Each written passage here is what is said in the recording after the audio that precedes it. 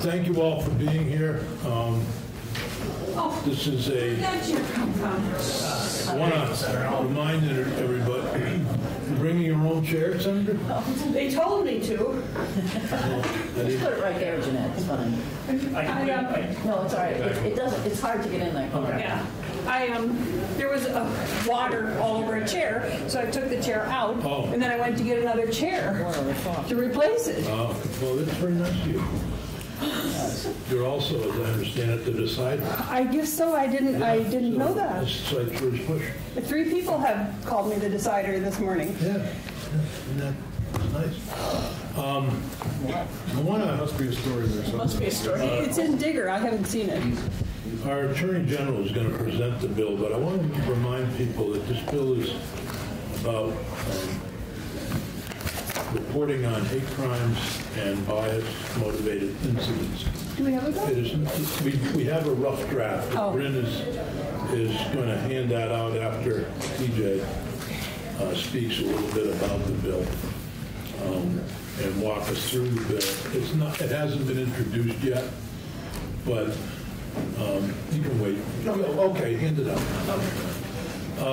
I just want to make clear, this is not just racial. It's any kind of hate incident. It includes LGBT community. It includes anti-Semitic. It includes anything of that nature. So while a lot of us have been dealing with, particularly in the Bennington area, racially motivated incidents, this covers hate crimes and hate speech. And they found an interesting, this is from H3, and I actually went and proposing an amendment to H3, and that's the ethnic studies bill. According to the U.S. Department of Justice report on hate crimes in Vermont, in 2017, of 35 hate crimes reported, 51% were based on a motivation involving racial bias, 23% were based on a motivation involving sexual orientation bias, 17% were based on motivation involving religious bias, and 9% were based on a motivation involving disability bias. So let's just be clear that we're not talking about one form of hate crime or hate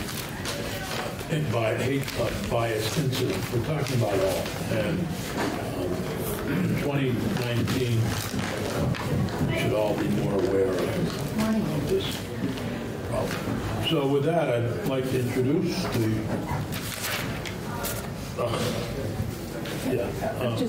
just 2 things.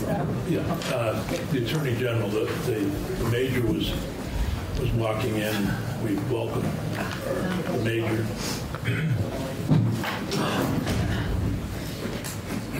Yeah, that'd be fine. Welcome. Good morning. Thank you for having me. TJ Dunham, Attorney General.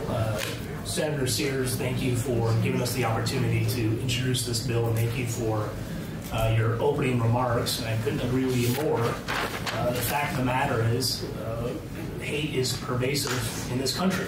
And I think there's a historical legacy of hate in this country. But what I think we've seen in the last couple years is that there is now a license to openly hate. Perhaps that comes from some folks down in Washington, D.C. who are in leadership of giving people license to hate openly. Perhaps it comes with social media, that it is more amplified now more than ever. And that this issue is an issue that is a top priority for me, for our office. And I want to be clear before I start that this is an important first step, and my office is committed to addressing the issues of hate. My office is committed to investigating issues of hate. But there's not going to be a single solution to the issue of racism, to sexism, to homophobia, to anti-Semitism. There are limits to what the criminal justice and the civil system can do. We can't arrest or sue our way to a just or respectful society. We have work to do in our communities. We have work to do in our communities, whether it's our schools, our workplaces, our neighborhoods. And this has to be part of the conversation as well. My Civil Rights Director, Julio Thompson, is here with me today. And Julio and I have gone around this state the last couple of years talking to high school students about hate speech and civil discourse and the First Amendment. And I think both Julio and I are always so impressed with this next generation of leaders that they don't seem, in my opinion, to be as divided perhaps as others by the issues of race or religion or gender. And that gives me real hope for the future. So these are difficult issues. These are hard truths that have plagued our country since its founding, frankly. And I want to thank this committee for taking the leadership on this issue and taking this bill up. So thank you, Senator Sears.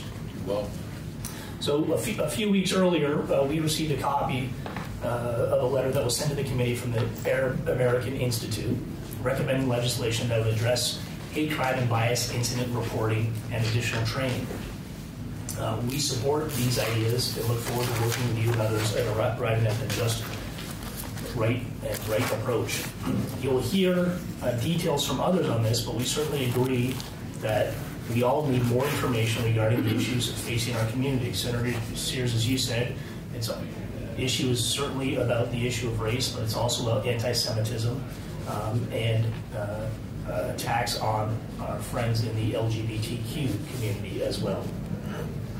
Our new bias incident reporting system is designed to address that need, to open the channels of communication so that we all can respond in the appropriate manner. Whether that means criminal investigation and prosecution, referral to the Human Rights Commission for civil enforcement, or working with community stakeholders who plan to speak out against hate. I would note last week in Burlington, there was hate speech left on a synagogue, as well as the Pride Center in Burlington. And Rabbi Amy Small, who's a great leader in speaking out against hate, and the executive director of the Pride Center, had a rally and a march down Church Street, and then they spoke on the steps of Burlington City Hall. And I said to Rabbi Small, Julio and I have sent this message to so many others, but this is exactly what you do with hate speech. You meet hate speech with more speech about love, about solidarity, about inclusion, and about equality.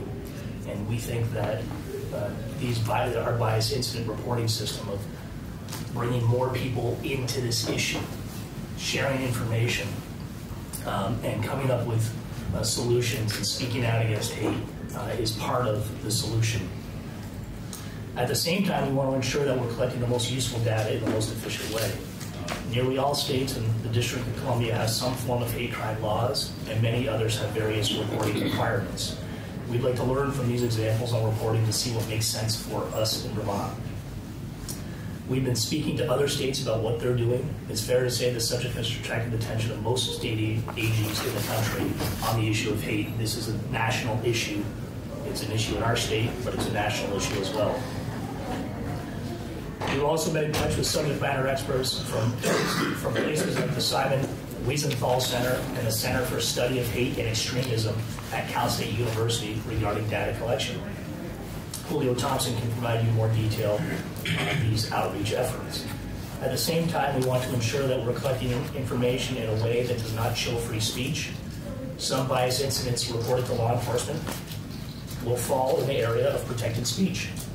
We want to be sure that the enthusiasm for collecting information does not go too far and chill Vermonters from discussing matters of public import. We also believe that there should be more training for law enforcement. And that's not just police, that's dispatchers, that's prosecutors, that's everybody in this system. And I want to be clear about that. And I want to start with an anecdote on the issue of training of recognizing speech. When I was Chittenden County State's attorney, I got a call one night from a friend who said that two of his friends, who happened to be two women of color, had received flyers from the KKK at their homes. And he said that they called the police. And the dispatcher said, there's nothing we can do for you. And we started an investigation in that case, and we were able to bring a charge. Ultimately, we lost at the Vermont Supreme Court. But the important is that we have to train everybody here into the system to spread information, to share information, and to look at it, whether it's a crime, whether it's civil enforcement, or whether it is protected speech. And it can't stop and end at a dispatcher. It's got to go more. So we support increased training in areas of complaint intake, investigation, and reporting. Currently, our class teaches the hate crimes class at the Vermont Police Academy. This April, our class will include the bias incident reporting system. We in the Vermont State Police have recognized the need for more advanced training for officers with field experience as well as dispatchers who receive calls. We have formed a collaboration with the Vermont State Police with Lieutenant Gary Scott and Major Ingrid Jonas and the Vermont Law School Immigration Law Clinic with Professor Aaron Jacobson to develop a roadshow training at Vermont State Police Barracks where local law enforcement will be invited to attend. We expect to launch that later this spring. We think it will be as much a learning experience for us and hope we can use those lessons learned in future training. We understand and share the desire for additional training and resources for that training and look forward to working with others about best practices in this area. As I said earlier, there's not going to be a single solution to these issues of hate and racism and sexism and homophobia. There are limits to what the criminal justice and civil court system can do. As I said, we cannot think that we can arrest or sue our way to a just and respectful society, that this work also resides in our communities, in teaching the next generation about tolerance, about love, about inclusion and equality. And I do think that work is happening in our schools, in our neighborhoods. But in conclusion, better communication and reporting will help us get a better sense of where we need to focus our efforts so we can use all the tools at our disposal to affirm our commitment to justice, fairness, and decency for all Vermonters. Thank you. Thank you. Are there questions for the Attorney General? DJ, thank you very much. Thank you, sir. I think this is an extremely important issue and one that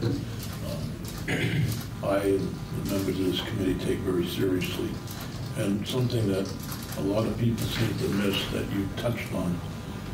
There is a difference between criminal threatening and saying something as repulsive and as ignorant and as whatever words I can think of that is hurtful and hate motivated, but may not be to the level of criminal threatening. And you know, I've actually seen examples in the recent trials and tribulations in my hometown of Bennington where, you know, some pretty hurtful things have been said about other people that are not of a protected class. But you know,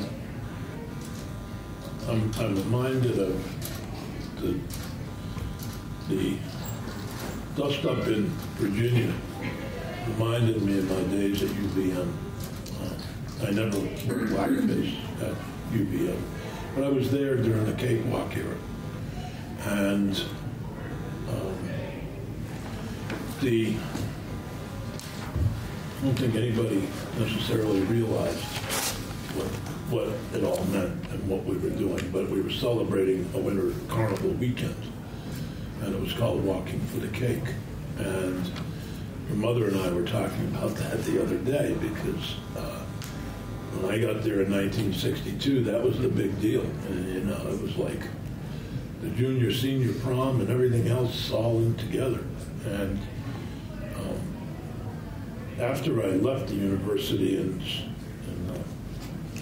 my sophomore year, because they didn't like my grades for a brief period of time. They just didn't like them. I don't understand why. But I went back and home where I lived in just to the west of Boston. And I went to work in a warehouse that was operated by Zayres. None of you probably remember Zayres, but Zayres was the precursor to Kmart, Walmart, big stores, you know, you name them. And it was a warehouse that ship things centrally. And they didn't have enough employees. They couldn't get enough in that area. And so they would provide buses for people who wanted to work and who came from the inner city. And that was my, being a suburban kid, I had been involved with a lot of Latinos because we had a fairly large population of Latinos, but I had never met too many people, blacks. And getting to work alongside those folks was an eye-opener to me. So here I had just come from Cakewalk to working side by side and getting to know personally, and you know, anytime you're working with somebody, you get to talk about their, you know, lives and what's going on. So you know, I developed some friendships there, and I took that back, and I actually recognized.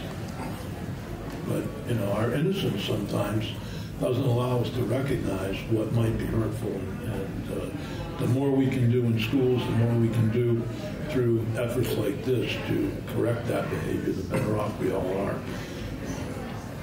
I appreciate the effort, and I want to mention, committee, any member who wants to sign on to the bill, because it hasn't been introduced yet, is welcome to sign on to it from this committee. Senator White. I also appreciate your saying that it isn't hate speech and non-civil discourse isn't just limited to racism or sexism.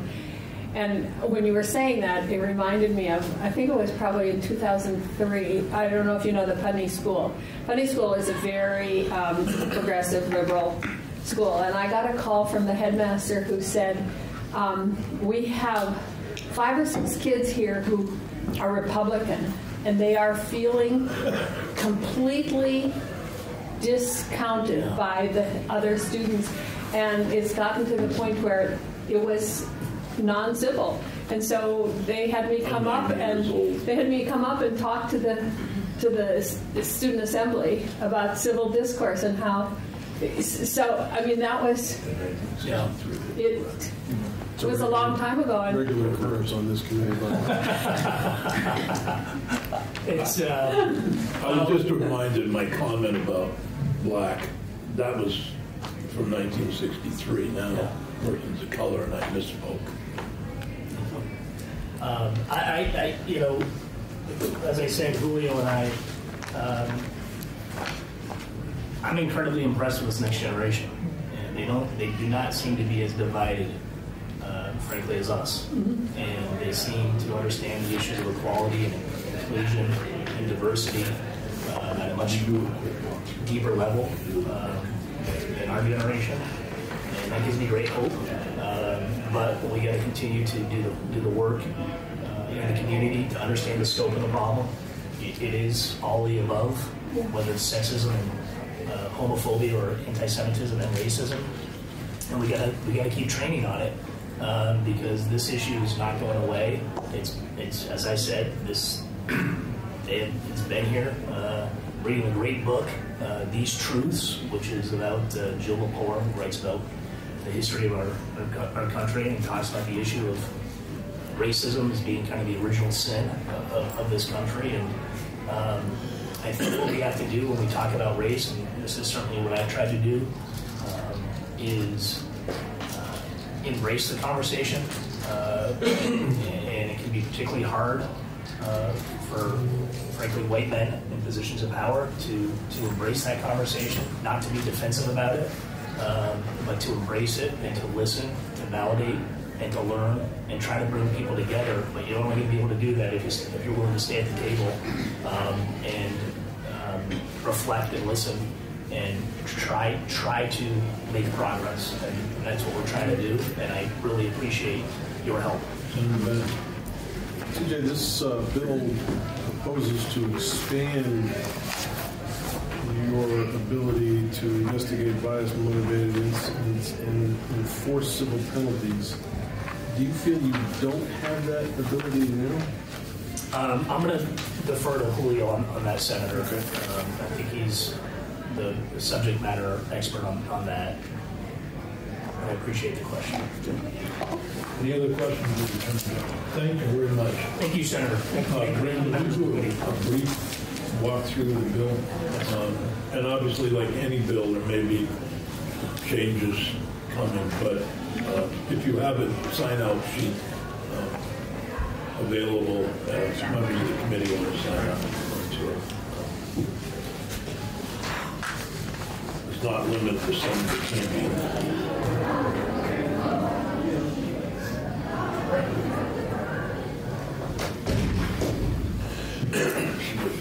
In the unusual year of taking up bills that have yet to be introduced.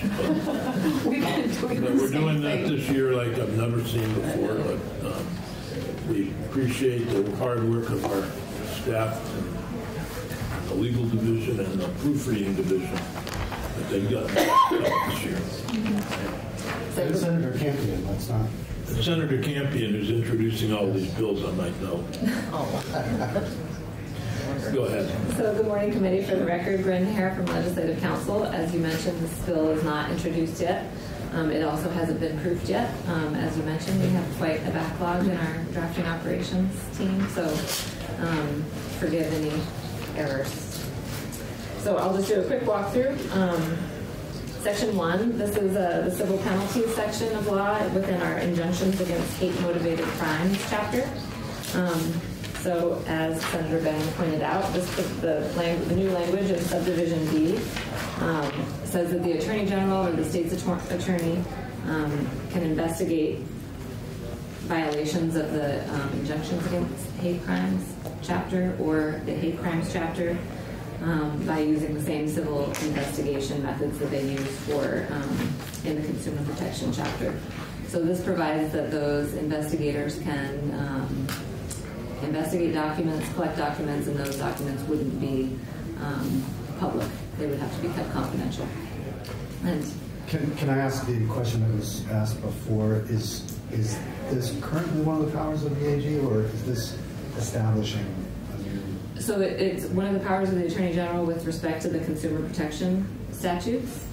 So it would be providing that for these types, for hate-related crimes, bias-related crimes, they would have that same authority as they do under the consumer protection chapter for investigation. And again, I imagine Julio can give you some more specifics about what that means. So Section 2 creates a bias incident working group composed of a member from the state's attorneys and sheriffs, the Office of the Attorney General, the Association of the Chiefs of Police, Criminal Justice Training Council, Vermont State Police, and the Department of Public Safety. And they're tasked with analyzing the issues that involve the uniform reporting of bias-motivated incidents among all law enforcement.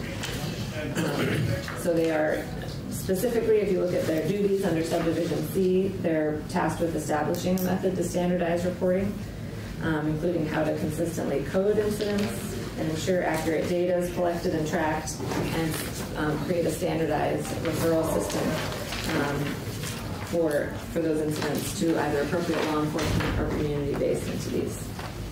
And then lastly, on page 3, they're tasked with reporting their findings and any recommendations for legislation to the Justice Oversight Committee in December of this year.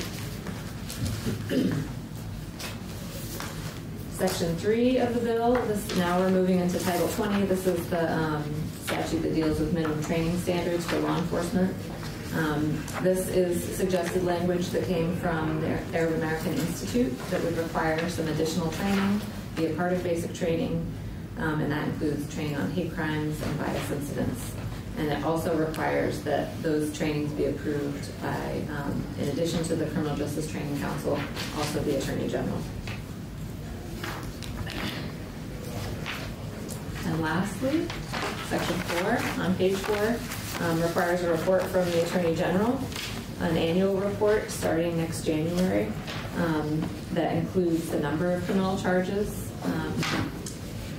filed for a violation of the hate-motivated crimes statute and the cross-burning statute, including some specific information about those incidents, the number of bias-motivated incidents that were referred to law enforcement or a community-based entity, and a review of the training programs that are designed to educate law enforcement about hate-motivated crimes and bias-related incidents. Thank you. Yep.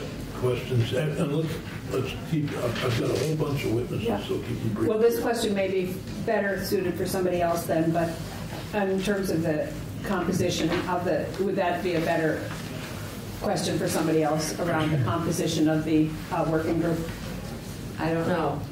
Well, I just wondered why the Sheriff's Association wasn't there. It's the state's attorneys and sheriffs, but the state's attorney and sheriff's department doesn't represent the sheriffs in terms of anything other than budget. Right. So the sheriffs are excluded So they may need to be included. Yeah. Okay. Again, I circulated this to some people and asked for feedback. Okay. But we may need to add something. Okay. Senator, any other questions? Bryn, thank you very much. Thank you, Brent.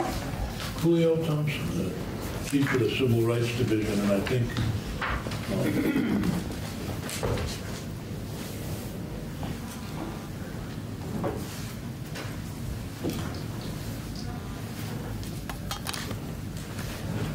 Good morning.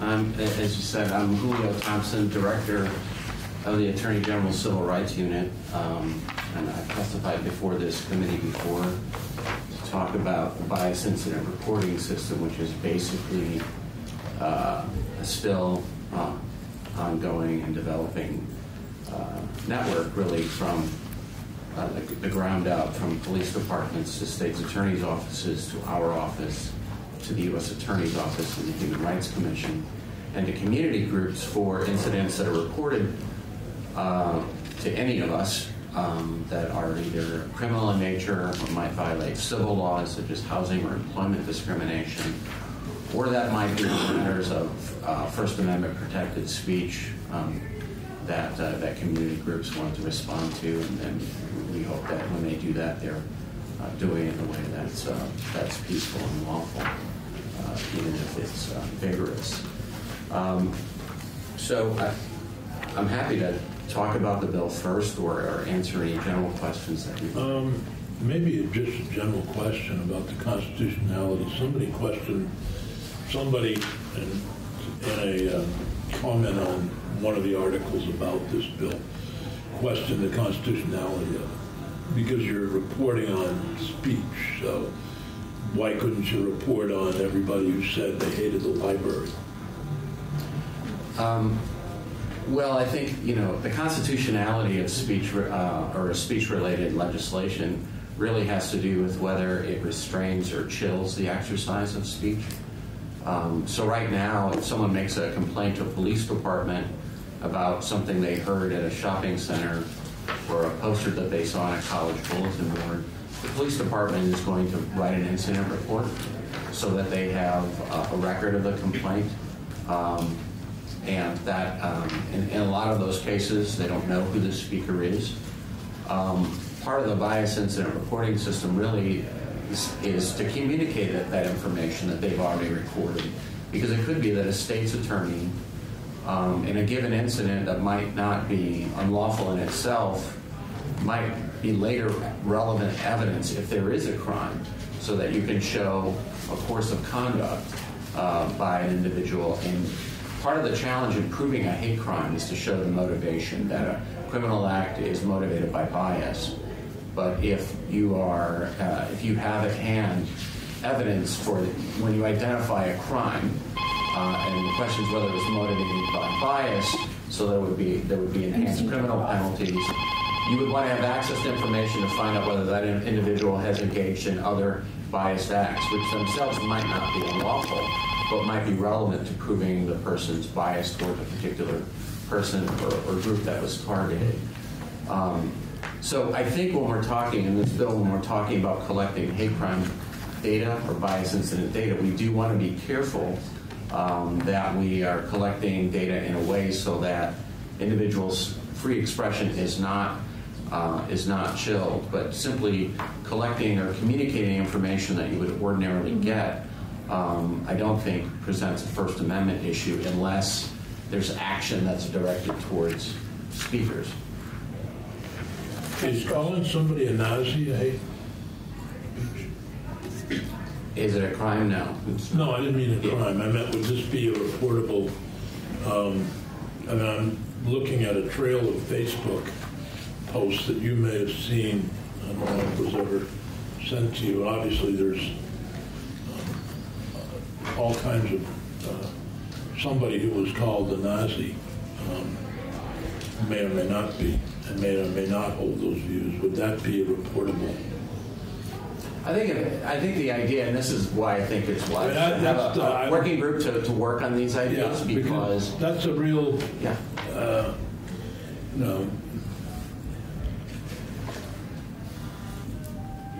one of the things that got lost in the press conference in Bennington was a person, not Max Mish, who stood up and asked some questions and had some, I'm going to say that he made some comments, but people had been calling him a Nazi, and I don't know that he espouses those views, but calling somebody that with that, and that's, I guess, what I would want to make. Sure. So I think that the concept and nothing, the criteria for reporting data to the legislature hasn't been set and isn't set in this bill. So that's what would be the working group's job, is to determine whether something of that nature would. I think that's right. I mean, as repugnant as the things that somebody might say are. That's right. I think that, the existing network that we're talking about is simply sharing communication when someone makes a call. So sometimes, someone might say, I went into a town and I felt like I was being followed. And I think it's because everyone there doesn't look like me. And they make a police report. Now, whether or not you call that a bias incident or not, under our current system, we would still get that because we would want to know that there's an individual who feels unsafe, even though there may not be law enforcement action taken. We have a president who, in my opinion, espoused some of that when he called a group in Charlottesville, Virginia to be, there's good people on both sides. That leads, that's part of the motivation of my question just now. So you mentioned an enhanced penalty. Yeah. And so I'm wondering, say two men are in a fighting bar, two black men, and they're both calling each other unacceptable names. Is that, and so somebody's there with their phone and they record this whole thing, and then is that something that would be investigated as a hate-motivated speech? It might be. It might depend upon, in a hate crimes case, it might depend upon what the allegations are by the victim, because there might be prior contacts. Well, they're fighting over a woman, say, and then they get into this fight and they call each other names. It seems like just a regular little bar. This bill is not about hate crimes, though. So what I'm wondering, is there an enhanced penalty, though? Well, there is, yeah. Well, there is if you're able to prove that. But, state of mind is something that you have to prove in lots of cases, like a criminal fraud case. You have to show an intent to deceive. In an employment discrimination case, you have to show that the failure to promote is motivated by by racial bias. So you may have a case, for example, and we do employment discrimination cases where it might be a pregnancy discrimination allegation, where the complainant claims that the human resources manager, who's also female, is not accommodating her pregnancy despite the law requiring it.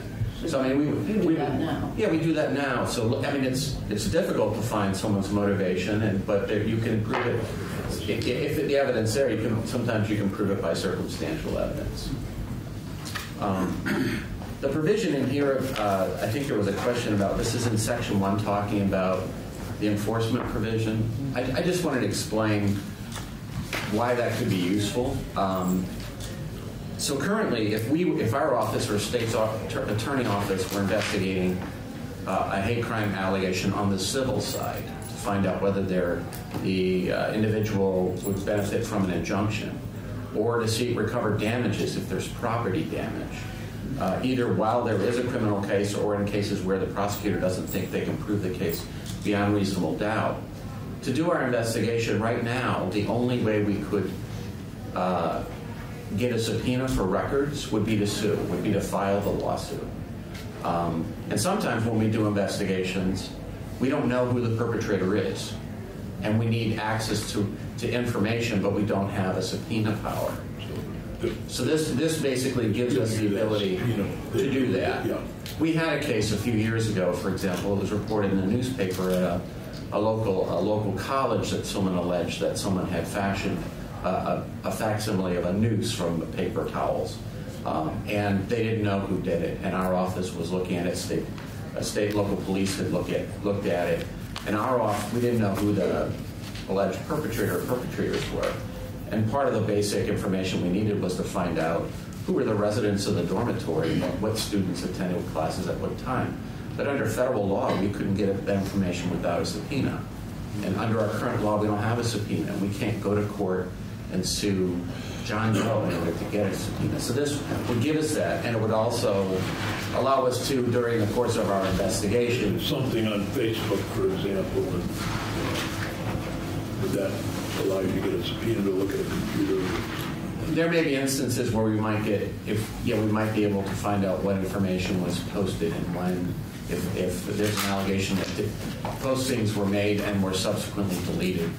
But this would allow us to basically, this statute that's referenced here gives us the authority to issue what's called a civil investigative demand, or a CID. We use that on a daily basis in our employment discrimination cases. And it's sort of anomalous that we could issue that.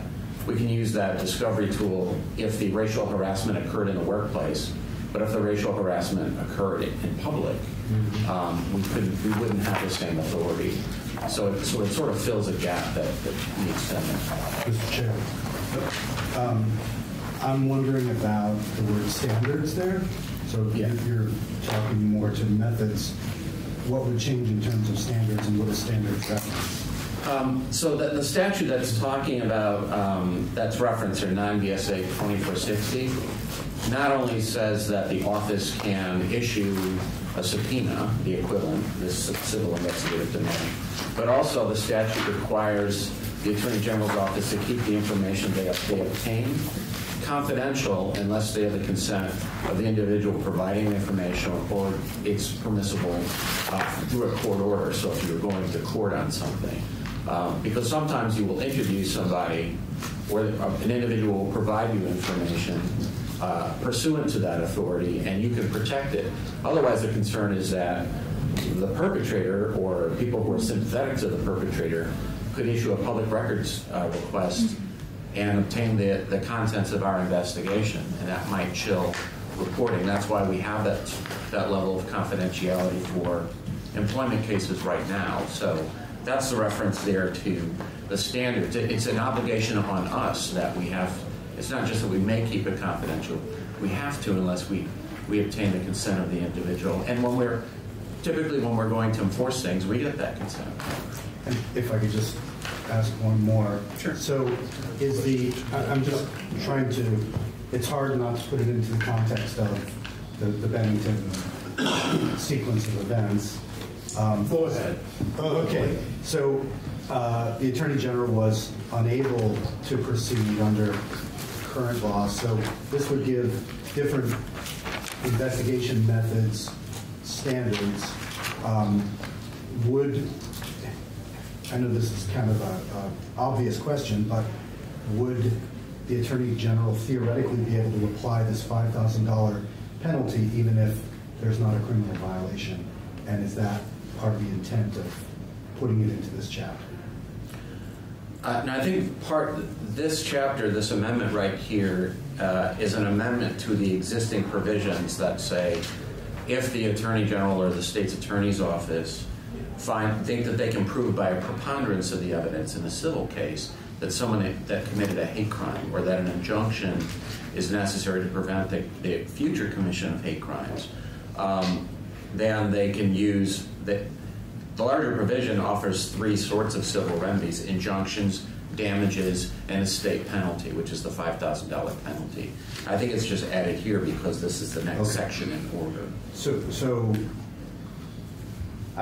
I'm just having a hard time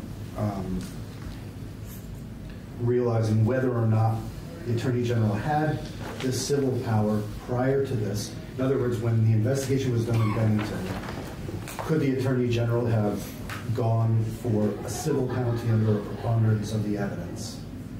And if he could not have, is this an attempt to give him that power? If he could have, then this wouldn't have affected his decision in that case. Well, the decision about it out of Bennington related to many incidents. I think that the sequence was over 40 paragraphs. The great majority of those incidents, there was no identified perpetrator. So no one you could sue or no one you could arrest.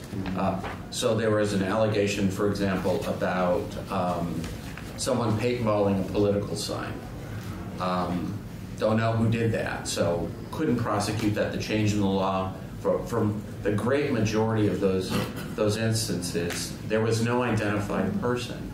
With respect to the people that were identified who made statements, they were really of two categories. One was basically racist, demeaning comments, calling someone racist names. And in the context of the evidence that was provided to us, that's not, you can't prove either under a civil case or in a criminal case that that's a hate crime, because offensive speech on its own is not prosecutable. It's offensive, but the First Amendment provides broad latitude for all sorts of names. Lots of, especially when you're in the context of political figures. There have been two cases before the Supreme Court where individuals were able to prove to a jury that the speech involved in a given case met the standard for intentional infliction of emotional distress, which is a common law cause of action. In order to prove that common law cause of action, you have to show that someone engaged in outrageous and reprehensible conduct beyond what society can endure. You have to show that the person intended to cause injury to the victim, and you have to show that the victim suffered damage. And in both of those cases, they were the plaintiff, the individual who brought the claim, was able to prove those elements and win substantial damages in front of a jury. And the U.S. Supreme Court in both cases overturned it because the speech was malicious, but there were no false statements, no libelous statements, and it didn't meet any of the other categories of unprotected speech, such as obscenity or words that are used to incite immediate violence. It was just vile spewing of hatred toward an individual. So we have two cases. In both cases, I think there were 8 justices on both. One justice dissented on one case. The other case of one judge did not take part in the case. So it's not, that issue is not really hotly debated within the Supreme Court. And with respect to the other statements, they didn't reach the level of a threat. They were vague and ambiguous.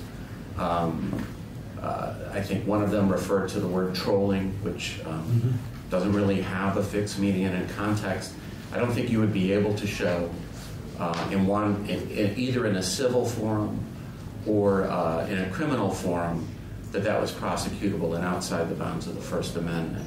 What we're really talking about here with this particular amendment is allowing us to do more investigation, to be able to obtain more evidence without having to take a case to court. In some cases, we might not take to court. Senator Benning? But with this statute, you gain subpoena power? Would that include subpoenaing someone for a deposition? Yes. So if the Attorney General decided to pursue the Bennington case further, and this were law, you would have the ability to subpoena people in and actually put them under oath and require them to answer questions. If we had evidence that the subpoena were necessary, that we had some evidence that there was a violation of the law. We can't just randomly, under our existing authority, let's say in an employment discrimination case, we could subpoena witnesses or records, and if they don't voluntarily come in, if they don't want to speak to us, we would have to go to court and show a court, this evidence is necessary because we have this evidence suggesting that there is in this case it would be a hate crime, and in the employment context it would be employment discrimination. So it's not a license to go on a fishing expedition. In fact, the Vermont Supreme Court has already interpreted the law, this statute 2460, to prohibit that sort of exercise of government power, because that really would be formidable and could be subject to abuse. I think the court said. Another question. Last section 4, line 13 talks about a hate-motivated crime injunction. I'm assuming we're not talking about conditions of release or a probation condition. Is there a civil injunction that's ever been issued in this state based on the fact that someone was convicted of a crime for this particular area? We've had cases, and we've had limited experience with hate crime injunctions, because typically if we have a person to identify and there's evidence of a hate crime, the relief that would be provided in a civil injunction would just typically stay away from the victim or the family or certain locations, wouldn't be a condition of release. But we have had cases long ago where individuals would agree to a hate crimes injunction, where the prosecutor's office, the hate crime may be part of a larger set of charges, in that case may be proceeding, but the prosecutor may not elect in a given case to seek a hate crimes injunction, or a hate crimes enhancement, because you recall it's a higher standard of proof, to prove beyond a reasonable doubt that a criminal act was maliciously motivated. And in our experience, in the discrimination context, I think the example you gave, where there might be some other motive present as well, so when you have a mixed motive case, those are tough cases to prove even on a civil standard. But yes, we've had a few of those cases. Every time we learn of a case that is subject to a hate crimes charge, or there seems to be a bias element, our office already communicates with the state's attorney's office, the responsible state's attorneys who are handling the case, to identify what the terms of release conditions of release might be. For example, in the KKK Flyers case, that's a perfect example. That case, the individual who was arrested and charged actually never made bail, and so he was incarcerated. But that was a case where we were poised, if necessary, to go to the two victims and get a hate crimes injunction and keep them away from them. And that got thrown out. I'm sorry? That got thrown out by the Vermont Supreme Court? Yes, the Vermont Supreme Court said that the distribution of those flyers didn't meet the threatening standard that was in the disorderly conduct statute. But the state's attorney in that case, who shall be nameless, got the injunction, and then the Supreme Court, the guy went to jail, the Supreme Court overturned it. Is that correct? That's right. There was. I think the state's attorney was T.J. Donovan. It was. He was the state's attorney, and I was still in the Attorney General's office. Yeah. That was a case where it really was a gray area as to whether the circumstances there, which wasn't just distribution of the flyer, but it was actually sticking it in the doors. And that case resulted in a dissent from Justice Robinson. So it was a close decision in some respects. So how does this ability to the Attorney General and the state's attorney, and I may misunderstand the way investigations like this are handled, but how does this impact the local police agencies and the Vermont State Police? Does it have any impact on their ability to investigate or to... No, and typically the police would do that. I mean, they can speak to that themselves, but they would do that through the exercise of search warrants or voluntary contacts, informants, their own online research and so forth. Great. Anything else? I'm happy to talk about whatever you want to. No. Are there other questions for Julio? If not, hearing none, I think we'll move on, but hopefully you'll be here as we work on this bill to answer various questions. I'm reminded of the U.S. Supreme Court on a 5-4 decision found flag burning to be protected speech. So Johnson versus Texas, 1989. Johnson versus, That's my last year of law school. The reason that comes to my mind frequently is, as a freshman Vermont State Senator in 1993, we had a resolution urging, Congress to overturn or somehow overturn that decision to rewrite the law. It was called the flag burning resolution. And there was a lot of discussion about whether that should have been protected speech or not. Well, I would It add was one of that. those difficult votes as you're just first here, it's the last thing on your mind when you get elected to the Vermont Senate that you're going to be asked to vote on that. And I voted to reject the resolution, which wasn't popular in a lot of my communities, but I felt that Julius Carnes? Julius Carnes was active in that. Rob Hyde and the Republicans actually controlled the Senate back then, and it was a priority of the pro tem and some of the other members. And so they were really upset when we voted it down because the resolution had passed the House. I could just add to that, after Johnson versus Texas was struck down by the Supreme Court, U.S. Congress did in fact pass a federal law that was virtually identical to the Texas law. There were over 450 members of Congress who voted for it, and they took some hearing, I think, in the Senate, and law professors said it would be struck down by the Supreme Court because of the ruling in Johnson versus Texas. And a year and a half later, in a case called Ehrlichman versus United States, the Supreme Court struck down the federal law as well. So they ultimately did pass the law, which was found to be unconstitutional. Again, it was not something that I campaigned on. Certainly, I never expected to be voted. Thank you. Sure, I'll stay. Next witness is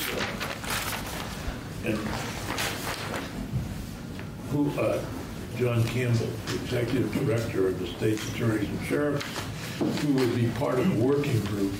So, happy to have you here. And are you willing to be a part of this working group? Yes. Mr. Chair, we are. John Campbell, for Executive Director of the State's Attorneys and Sheriffs. First of all, I'd like to thank the Attorney General for coming forward with this. This is an issue that some people call it a slam dunk. Other people go, wait a second, what are you doing? And it takes a lot of courage to, especially when we're in a political position, to take such a stance. But I believe as he does, I believe, we can't stand by as a country and let a small group of angry, warped people, create this environment of anger and fear. And more importantly, we can't let them create what the norm is. Kind of what you said before, back when they did the cakewalk. That was norm back here in Vermont. We didn't have that sensitivity back then. But right now, over this country, every time I open up the paper or look at something online, it's somebody's saying making some angry statement about somebody else. And unfortunately, some of the leaders in this country have made it to be passe and almost like this is the way to do things. This is the way to operate. This is the way to have social interaction. And I personally find that extremely offensive. And I think that anything we can do as a state to try to make others aware that this is not acceptable, then that's extremely important. And so even though this one section deals with whether we can deal with this in a criminal or civil arena, I think also part of what we should be discussing and what I hope to be discussing in part of this group is how we can go out into our communities and how we can try to inform not only our peers but the younger people of the state that this is not acceptable. And so I fully support the bill. I believe there are things that, and I think Will had mentioned this, that need to be, we need to sit down and talk about things and determine how best to create this whatever the reporting, what actually is biased, to come up with different definitions. So there's definitely work to be done. However, I think this is a great foundation on which to build. For individual states' attorneys around the state, one of the things that I found difficult is determining anything statewide. I mean, no matter what it is, there's cultures in various districts. I'm not talking about racially related incidents, but how can we develop a statewide system that accurately covers these, so that we're not picking on certain areas of the state? Now, I'm going to use for an example, I just got a report from the Center I keep calling it the Center for Justice Research, but it's the Crime Research Group, that debunks the UVM racial bias reporting system. And this was presented to Chief Paul Toussette of the Bennington Police Department. I don't know if you've seen this, but it really does talk about the methodology. So it said, and I'll give you the conclusion, a previous study by Segrino and Brooks on driving black and brown in Vermont was conducted using 2005-2015 data. The data issues an incorrect methodology affect the analysis conducted for the study and might make the study's conclusions questionable because of the numerous flaws in the study. We do not consider their findings and conclusions of racial bias to be conclusive. So you have Bennington called the racist police department, etc., based on the findings of something that a group that we use frequently here to get information about statistics and other things about Vermont crime. We used them the other day on marijuana. So they're saying that methodology, the damage has been done.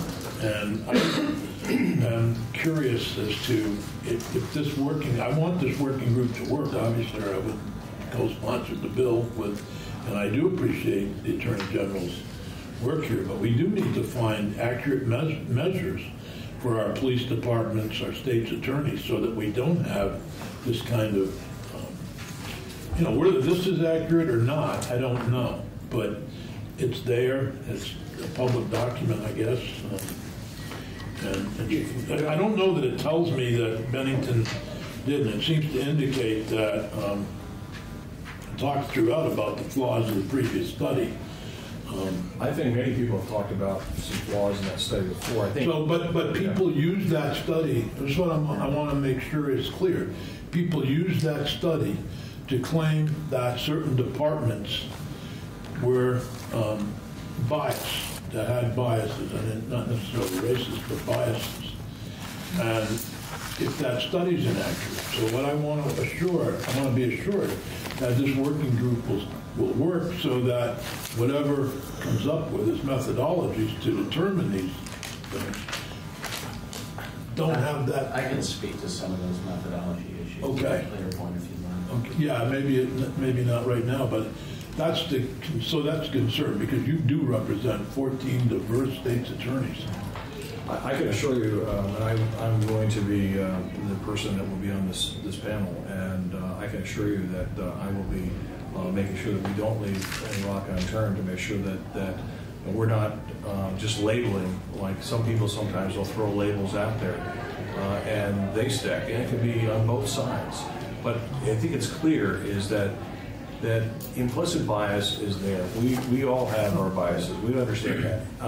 Now, if somebody would look at the intention, if they read that initial report, they would think that most police officers are pulling people of color over at an alarming rate. And I think, again, Major Jones is probably the best to talk about it. She's done an incredible job with the Vermont State Police and worked very closely on this bias policing. But I think that there are, as there is always, as Paul Harvey said, now here's the rest of the story. But I just think that, again, going back to what are we trying to achieve here? And I think that I wish this wasn't even necessary, okay? But we are living in an age where, again, when you have the President of the United States sitting up there and calling people all sorts of names, vile names, and people now find that it's fair game to go ahead and just tell anybody what you think. And this is not about politics. This is about an individual. I don't care if he was a Republican, Democrat, or Independent. It didn't matter. So the fact is, we have a person who leads what is arguably the strongest country in the world and should be one of the most advanced countries in the world. And he's up there like a petulant little child telling, if he doesn't like somebody, he's figuring out some nickname to call him. And it's, again, it's funny when you watch it sometimes, saying, I can't believe you said that. But unfortunately, there are people who are just sucking it up and thinking, that's right, he's right. He can say that, and I can say it. In fact, it's my duty to go out there and make these comments to other people. And what it's resulting in, I think, is, even into our schools, or our grade schools and high schools, is bullying. People think it's, again, fair game to call anybody what you want. So all I can say is that any step that we take as a state in order to recognize that we have we're made up of many different races, religions, and that we all do have to get along, or we all should get along. We need to be able to realize that we have to temper things we say or do. And I'm hoping that when we, as this group, gets together, and I think I agree with the Senator that the sheriffs probably should have a spot on this as well. But I think when we get together, we have to look internally and see how are the people that we represent, how are we perceived, and what can we do? What kind of a job, or what can we do to better ourselves and in the way we look and handle crime or things in the criminal justice system. And so I think we can do it. I've been doing racial training with the state's attorneys since I started back in the summer of 2016, and this actually is going to be one of the training areas this summer as well. So we're doing what we can, and I'm going to do anything that I can personally to make sure to facilitate any type of programming or change that needs to be to create the feeling and the understanding that when we deal with somebody on a prosecution standpoint, we're not looking at the color of their skin, their religion, their politics, nothing. We're looking at whether or not a criminal act was committed and what we do from there. Thank you. Any questions for John? Thank you. Do you want to just briefly, before we take a break, Julio, comment on that? Yes. Michael, question about the different, to making sure that we have uniform. Yes, again, Julio Thompson, Attorney General's Office, Civil Rights Unit Director. And I apologize for omitting a brief discussion about the working group report here. So some of the work that the Attorney General's Office has already done is a few weeks ago, there was a national symposium on hate crimes among state attorneys general. It was at the Museum of Tolerance in the Simon Wiesenthal Center in Los Angeles, and part of the discussion, a big part of the discussion there, was about what data to collect and how to collect it to make sure it's not misleading, and also to make sure that the collection methodology, as well as the charge for law enforcement to report incidents, isn't so burdensome that you have reduced compliance by officers who have calls to answer and cases to work. And one of the experts there was a gentleman named Dr. Brian Levin, who heads the Center for the Study of Hate and Extremism at Cal State San Bernardino. He's testified before Congress, I think a half dozen times, about hate crimes reporting. And he offered us a critique about existing laws collected from different jurisdictions about collecting and reporting hate crimes data. The important thing for a lot of us there was to see whether the center would be willing to work with states to provide us some technical assistance. And he's indicated favorably that he'd be willing to work with some of our states. And so we want to make sure we collect the data. With respect to this draft of the bill, I might point out, and I know this is a preliminary draft, but When the working group's talking about law enforcement reporting bias incidents, I think part of the clarification in the bill is that we're really talking about reporting, for the police reporting crimes and collecting data on crimes, and I think our office, the Attorney General's office, would be best situated to talk about the other incidents. If you could work with Bryn on any changes Sure. for the bill, obviously, we're doing It's early days. early days work. This is rare that we have a bill that's just in draft form. So if you could do the work, it would save us a lot of trouble in terms of markup. But I really do caution us to make sure that whatever we do is uniform statewide and not with differences, because in Burlington somebody looks at something and differently from Montpelier, who might look at different from Brattleboro. And we want to make sure the data we collect is actually useful, that we can do something with Right. it, that it will mean something. And also that, again, that it's not so onerous on law enforcement agencies to provide that information that you might have non-compliance or inconsistency if there's too much detail for them. Thank you. I'm Ingrid Jonas with Vermont State Police. I'm a division commander in the state police. My division is the support services division, and one of the areas within my division is our fair and impartial policing mission. Lieutenant Garrett Scott was here earlier. He's the current director. I was the first director of fair and impartial policing. So he and I sort of lead our department's efforts, and I know I've spoken to folks on this committee or been in the community at different forums with some folks on the committee regarding different aspects of our overall mission. And so it's really holistic in terms of how and who we recruit and the sort of values that we put forth about our organization in terms of attracting people to our organization, all the way up through policies and procedures and data collection and the other sorts of more commonly viewed things that have to do with quote-unquote fair and impartial policing, which is essentially just ethical policing and constitutional policing. So having said that, I'm really happy to have been invited to be here. I don't have a really clear, mission in speaking with you. I want to answer questions. I think in sum, what I want to say is that all police officers, the issue of hate-motivated crimes or bias-motivated incidents is incredibly important to us, because we are sometimes the first ones to receive complaints of this sort, and we are critically aware of the unique impact that these crimes or incidents have on victims, and beyond just individual victims, but communities as a whole. So we really need to be at the table, if not leading the discussion around hate and bias-motivated incidents. There's also the unique factor that certain groups can feel afraid of police, and we have to be very much aware of that and work to build trust in communities that are marginalized. And so all agencies need to be working in that regard.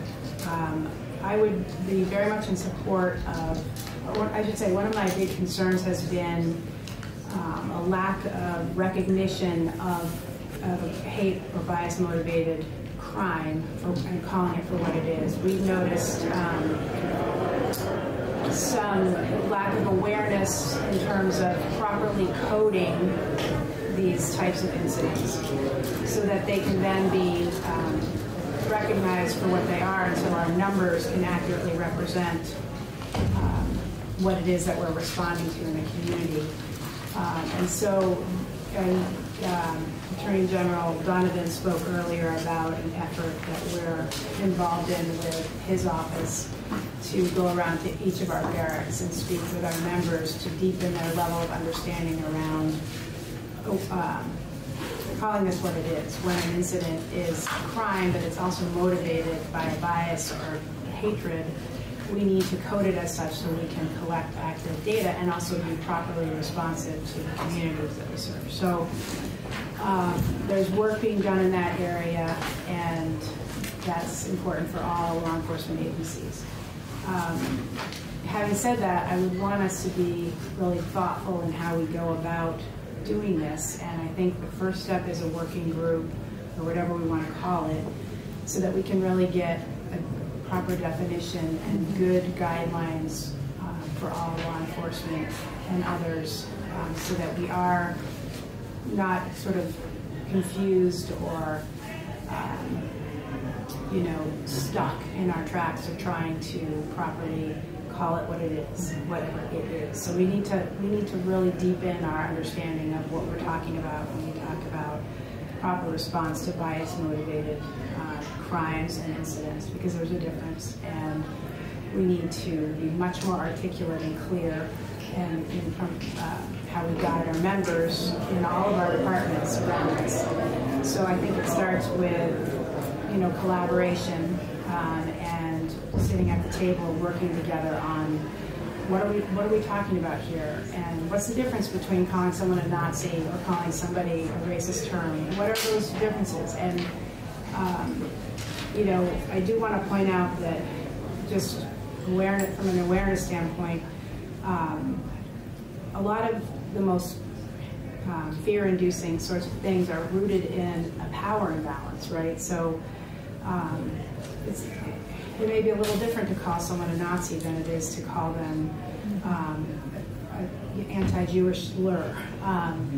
And I don't know that I could articulate that really clearly, but I don't think we can take out of the fact, we can't take away from the fact that their power imbalance is oftentimes at the root of hate and bias-motivated incidents, and police need to be very aware of that. And one thing I just can't help but say, because I feel like you'll cut me off if I go on too long, but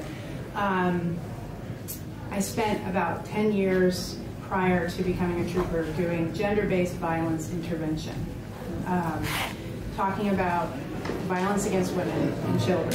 And I joined the state police to continue that work as an investigator. And so it's just interesting. I look back and I think I've spoken to hundreds of men. Not all of the men who perpetrate violence against women, I would say, are doing it based on bias, but a lot of them will admit to you that they commit crimes because it instills fear and it maintains control. And these are the kinds of things at the root of bias and hate-motivated crimes. Any police officer you talk to who spent a good amount of time investigating gender-based violent crimes might make that same argument to you effectively. I probably should go back and code the hundreds of cases I've done in the state police as, with the bias motivation code, anti-female, but I didn't. And so I think it's a good example of making sure that we're talking about things for what they are. It's very clear to us that if there is a swastika on the side of a barn, that is a bias-motivated crime of vandalism. But for years and years, we've seen crimes against women, because they are women, being not labeled as bias crimes. I don't think we should have like a hierarchy of hate and like argue about which is more important, but I just think we all need to have a much better understanding of how these kinds of crimes impact the communities that we serve, and that police really should be leading and very much a part of this discussion and getting the folks on board. We're the ones who are seeing this, and we're oftentimes the first ones called. So I would be in support of sort of slowing things down and having a working group so we really are all on the same page about how to define things. And yeah. Does the charge to the working group in this bill work for what you hope to happen? So I have to go back and look at it. So creating a working group to establish a system of uniform reporting of bias-motivated incidents. That sounds good. It sounds like it's on. I guess part of me just feels like there should be maybe maybe a little bit more to it to really flesh it out. And I might not, I'm not somebody who writes laws, but when I hear it and when it really resonates, it makes sense. It might need a little bit more structure to it. It speaks to reporting, but doesn't speak to standard. So there might be a uniform system of reporting, but you could have everybody adopting a different standard, which would negate the work on Right. the uniform Right. reporting. Uniform reporting is important. Yeah. But having people agree on what is one of these Right, incidents. absolutely, yes. So do you want, on number one, on line 17, it does say they should establish a method to standardize the system. So do you want that expanded to put something specific in there about defining not just the reporting, but defining the definition of what gets reported? The working group needs to spend more time on that up front. I believe that's true. I think that what happens, and maybe this gets to what you're asking, so dispatchers are the first line of response when somebody calls in what they've experienced as a crime or an incident that they think could be a crime or something that they're afraid of that happened that makes them need help. So I want to make sure that dispatchers have a much clearer sense of how to properly channel these types of reports. So a dispatcher could say, well, I know based on my training and experience that that's not a crime. So it wouldn't be necessarily something that a police officer is going to respond to and will result in an arrest. But I don't want that dispatcher ruling out it's still something that impacts the community and has a public safety aspect to it. And so don't cut anyone off at the pass. It's still something that needs to be responded to. So, and the same with police officers. I don't want my people or any police officer to say something, well, ma'am, or well, sir, that's not a crime, so I'm done. My work is done here. There has to be, and this is what I think that we need to be much better at, is here are some other resources. This doesn't meet the statute of a crime. However, it still has a very big impact on all of us because it impacted the community, and therefore here are some other things that I'm going to suggest or lead you to. So I think there has to just be a more coordinated approach, and that police are oftentimes the ones in the position to help make those steer people in that direction. So maybe you could work with Julio and Bryn to maybe put something in there and see if that would be acceptable to people. Mm-hmm. Sounds good. That would be maybe a way to do it. Did that answer your question? It is. Let's define it. Let's define it. The other thing would be, it looks like a lot of reporting is going on here. Is that practical for police officers? It sounds like a lot of things are going to have to be going on here. I'm not sure if I have a clear answer on that. So which section do you mean? Just so you saw it throughout that you're going to be...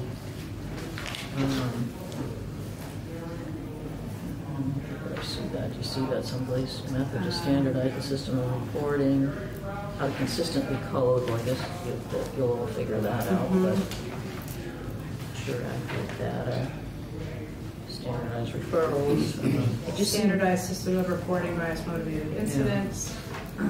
I mean, just in terms of some of the examples that were given here, it sounds like there would be a lot of cases, and maybe there should be, that are reported with regard to, some incidents that in normal day-to-day life, people calling each other names that wouldn't be reported. It sounds like, and maybe I'm misinterpreting this, but it sounds like they would be reported and then an incident would be checked. Whether it was a big incident or whether it led to something else, but it sounds like there'd be a check mark and you'd have to enter a data point or something. Right.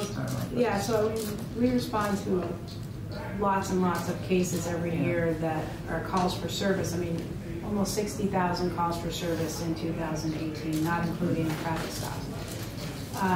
The vast majority of those are not crimes. They're just the things that people have to deal with day in and day out, for which they need someone to answer their call or their complaint or their fear. So each one of those has a report associated with it, and those types of reports or calls for service can have, can lead to felony charges and affidavits and search warrants, or they can just be a paragraph that says I responded to so-and-so's house because they were afraid of a sound in the night. And so each one of those cases is documented and needs to have the proper coding to indicate what exactly it was. So should, on this working group, I've asked that we include the Sheriff's Association and the Police Association. Should there be somebody that specifically represents the dispatchers? Or is that too much in the weeds? It might be a little bit in the weeds. I think if you have, it's a good question. So in public safety, the Department of Public Safety has 2 of the public safety answering points but each department is responsible for their public safety answering points. All right, so that gets too much in. Yeah, I think it would be covered through. No, yeah. I think it's a good question because they really are the first line of support. So. But once it is identified, then you can... Once it is identified, then training, and we're already underway with training dispatchers, but that really needs to be formalized. Okay. Thank you. And I think there was some mention before, and we discussed this last month, about are the systems, Valcor and Stillman, I think it is, are they taking in the same information? They are. They're 2 different systems that are designed to take in the same type of information. So they have the same codes? Well, I don't know the Basically. first thing about Valcor. Do you guys use Valcor? We do. Just identify. I'm sorry, Chief Tony Vegas, Montclair Police Department. There is some latitude for agencies to code certain things. The only where there's a standard is when it has to do with uniform crime reporting, that it has to be the same for the FBI's tracking. So there is latitude. That's something that hopefully will be addressed in this working group. Oh, okay, good. So did you have some more? Oh. You didn't mean to cut you off the question. No, that's fine. I think I've made most of the points I wanted to make, but again, I'm happy to answer questions. Can I ask one? Yes, sure. So on page 3, it asks for the working group to report on its findings by December of 2019. And if we're going to spend a lot of time or some time defining it before we start doing that, should we move that date out? Probably. I would say, we don't want to go on for too long. We don't want to have too much time. I think we want to have geez, you're asking me. I think you should get a lot of people's opinion. Okay. I think,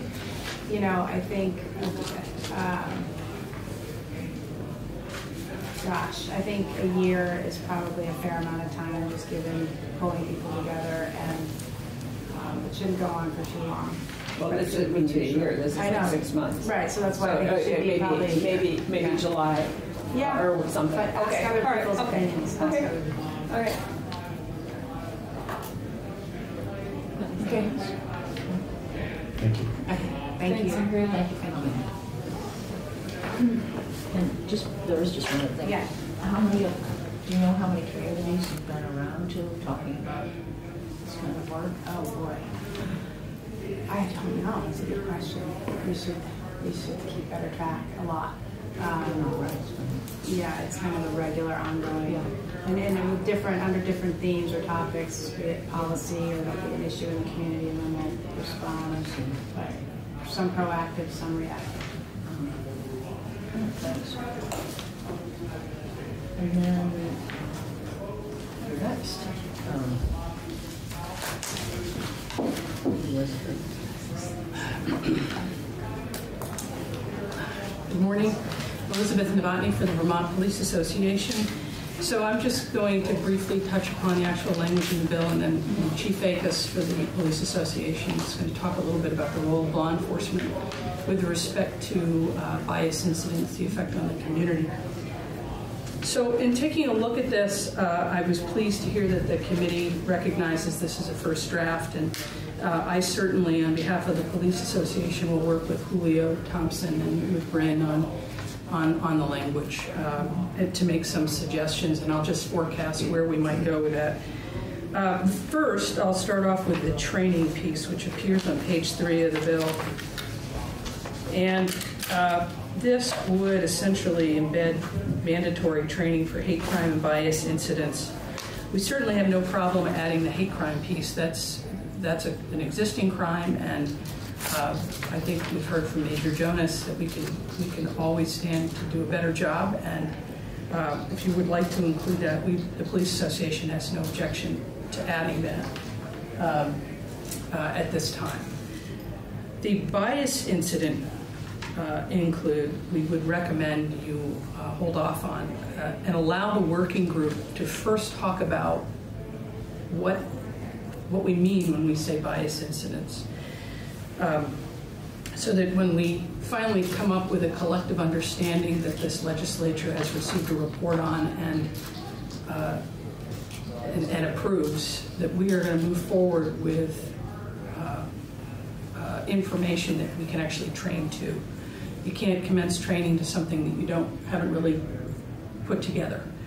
So we would recommend that we delete that at this time, and that would be something that we would add to the working group's charge, any recommendations with respect to training.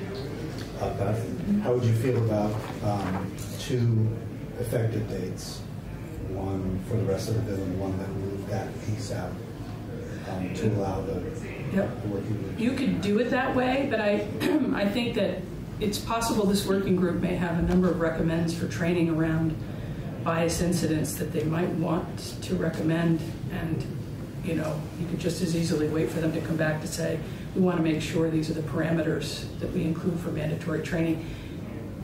Whatever the will is of the committee, but as long as it isn't required before we actually complete the work around what bias incidents are. And I think it is very possible they'll have a number of recommendations for you on training that you may want to embed in statute. So, returning to the original charge, again, we appreciate the willingness to add the Vermont Police Association, and we also agree the sheriff should be added. You want all of the executives for the law enforcement agencies and associations at the table. This is important work, so you need to have that done statewide. In addition, we may have some language changes around the charge of the working group, which seems very focused on reporting bias-motivated incidences and coding, but first we have to talk about what is a bias incident as it relates to the duties of law enforcement, right? You could have a landlord and a tenant have a dispute, tenant believing that there's a bias or discrimination in housing. It may not involve law enforcement at all. So we want to be very clear about what we're talking about, that we would be training to and coding. So that we would make some tinkering, I think, there to make sure that we've got a broad charge that allows law enforcement to collectively meet and discuss with the Attorney General's office what is a bias incident within our duties and responsibilities. What are we going to code? And it may not be a report, maybe a referral. We may be providing, as part of training for dispatchers, a decision-making tree that would allow the dispatcher to do some work with someone on the other end of the line, because the most effective thing we might do in that moment is make an immediate referral to the Attorney General's office. So it could be a combination of things, but whatever it is, I think what I'm hearing among all the law enforcement groups is that they want to come to the table on this, they're motivated, and they believe there is a place for us to do better with respect to bias incidents and to be, I think as Major Jonas put it, if we're the first point of contact, then we can be a little bit more proactive. If it doesn't fall within our responsibilities because it isn't a crime, maybe we can make a referral as one option, and that is a way we can serve the community. And I think Chief Akers will speak to some other ideas. So that's all I have to say. I will commit to starting that work with Julio and with Bryn as soon as they're ready, but I don't think it's going to be very onerous. I think it'll just be some minor changes. Okay, anything? Thank you. Thank you. Yeah. Chief? You can move your chair over here. Good morning. Good morning, thanks for coming in. Chief Tony Fakis for the Montpelier Police Department. And Here do you know everybody? Do you know? Phil Bird from Chipping County. Here represent the Vermont Police Association. A lot has been said, so I'll be very brief. So I believe that this is an opportunity for also law enforcement to lead, specifically in our communities. When there is incidents of even bias, which we're not sure yet if it hits the mark of being a hate crime or not, but it's at times can be very sensitive to that victim population and how law enforcement responds and how to that can also set the tone for what's happening in the community, because these situations can also deeply divide and challenge any community. So again, VPA is absolutely committed to working to supporting the working group and really defining what we want to accomplish, because also I think there's a natural sensitivity on this conversation as well, that we're not just collecting data on unprotected speech. And certainly there's a lot of other type of situations that maybe aren't necessarily for this group, but for the example is twice I've had to protect the Westboro Baptist Church in my career here, and it's one of the top hate-filled groups out there. But is that situation? It's really that we are protecting them so they can effectively exercise their First Amendment right. With that, so how does that get tracked? So that's where it's a lot of work that will be done within the working group, and again, the BPA is fully committed. So again, I also, the other things where it doesn't just fit in one bucket or another. In other words, is it a hate crime or not? Do we track it or not? But sometimes also, I think it's incumbent upon law enforcement to also take a lead in the community. And that can also be in the form of working with community justice centers, forums, town hall type formats, to make sure that we, at the very least, cast a light on some problem areas, especially when anybody is feeling afraid to come forward. This goes to the heart of what we're trying to do to build that trust and legitimacy in terms of policing organizations. So there's a lot of other things I think law enforcement can do, and I think and I think Major Jonas kind of touched upon that we always can do more to bring our communities together. And these aren't new concepts. Robert Peel believed this back in the 1800s in his 9 principles. So, but it's something we need to be careful of, because these can be extremely sensitive to victims about whether or not they are comfortable with reporting, whether it's the culture, whether it's how they may be identified in the public. So there's a lot of considerations here, and also again, there's a lot of resources, and how do we best leverage the resources for the victim? Yeah, so Human Rights Commission, Attorney General's office, and even the United States Attorney's office. So it's an important topic, and it's something that I think law enforcement absolutely has to be heavily engaged in our communities with. And we do need some standardization what it looks like, because we also know too it can be hurting cats. From what individual agencies do, whether they're county, state, or local. So we certainly welcome that. And again, all of that will be made clear through the working group. I guess I'm wondering, how do you see this when you think about the internet and Facebook and horrible things that are said to people in that venue, and how is that handled? Social media is incredibly difficult. We certainly fall with threat assessment, whether it's bias motivated, hate motivated, or direct threat of others. And sometimes that involves resources in other states. And of course, the FBI also, we report to the FBI, and they're also tracking hate crimes here in Vermont. So sometimes you can't take action. Sometimes individual platforms, social media platforms, may have an internal regulatory process where they could block people who use certain things. But again, when is it free speech, and when are there other elements that need further investigation? could be similar to a terrorism investigation. There might be certain ideologies that are put out there in social media, freedom of speech. But when is there a totality of that speech and other acts and furtherance, physical acts, that maybe this person is intended to harm? That is the responsibility that's coming upon the law enforcement agency or agencies to investigate fully what are the next and appropriate steps. And the challenge with all of this is that there's not one size fits all. And we have to be very careful not to be so clear in how we define X or Y as we move forward with this. But it is important that we still move forward with this. Seems like that's tricky to report. We'd be reporting those calls about. The group's got a lot of work ahead of it. Yes. Which goes to that deadline question. Yeah. I think it's also important. I'm glad that that law enforcement is out there in communities and talking about it and stuff, because there's a lot of misunderstanding out in the community that likes to dump on and blame law enforcement for not doing and for being for perpetrating bias. And I was at a forum once where Lieutenant Scott was there, and he was giving all the statistics for the state police. And somebody insisted that there was this horrible incident in the state police and it was from 2011, but you couldn't drop it because the tape was already there. So I'm really happy that most of law enforcement is out there being proactive. So you think it's doable to get all this wrapped up?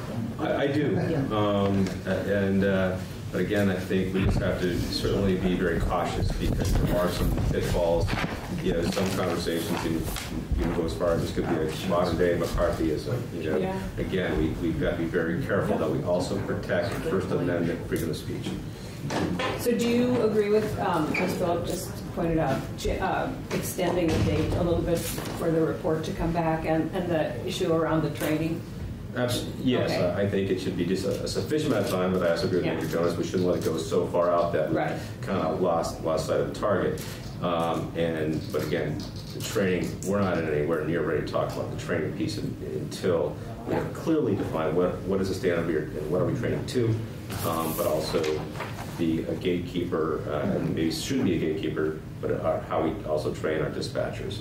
Well, if we put the working group's term out and we put out the training piece by a year, it seems like we're maybe on the timeline that they should be on.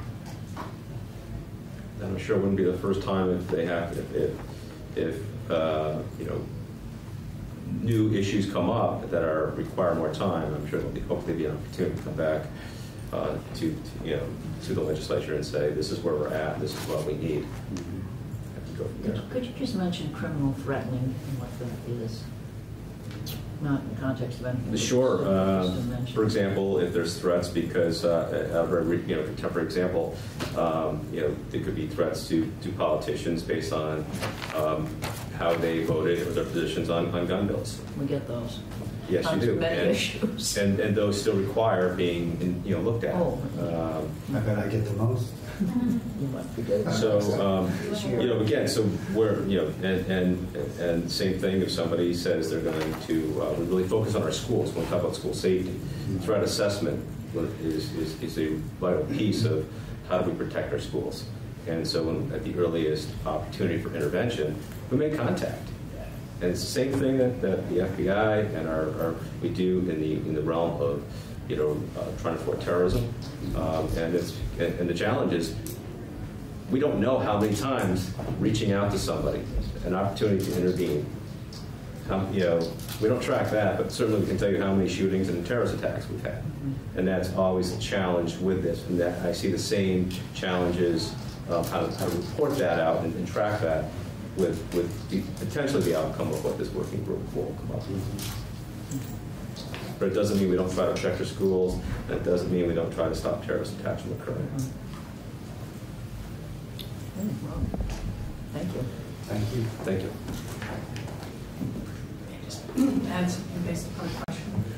Yes, go ahead. So Elizabeth Novotny for the Police Association. On the question of training, I noticed actually that Director Gauthier is here.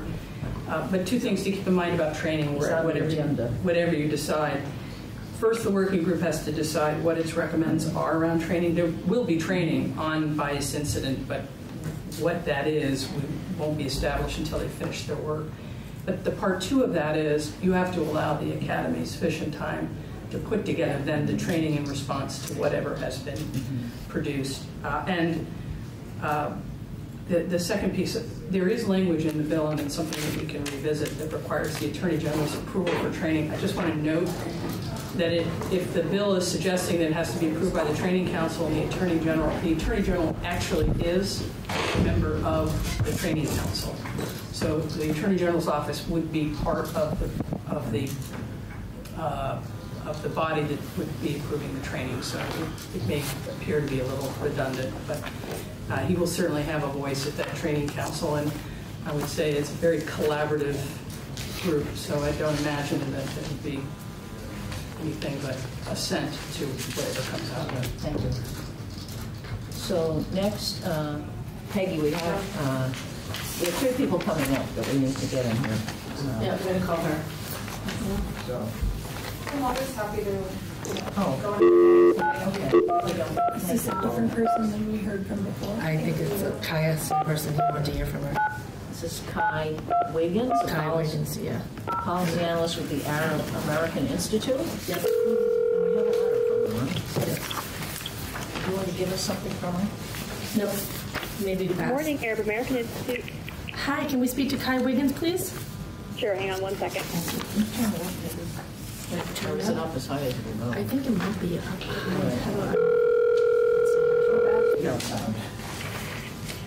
Hello? Hi, is this Kai Wiggins? Yes, this is Kai Wiggins. Good. So this is the Vermont Senate Judiciary Committee. There's 4 or 5 of us here, and a lot of other people in the room listening from various police departments, and our chair of our committee is just returning from a meeting, so he'll take over, and we look forward to hearing from you. So, Senator Sears. Well, thank you. And can you hear me okay? We can now, yes. Okay, excellent. Yeah, thank you for giving me a sense of the room, and I'm ready to start whenever you are ready. Go right ahead, please. All right, thank you. Chairman Sears, Vice Chairwoman Nitka, and fellow members of the committee, thank you for once again having us speak on this important issue. My name is Kai Wiggins, and I'm a policy analyst at the Arab American Institute. Last month, we had the opportunity to acquaint this committee with our work on hate crime prevention.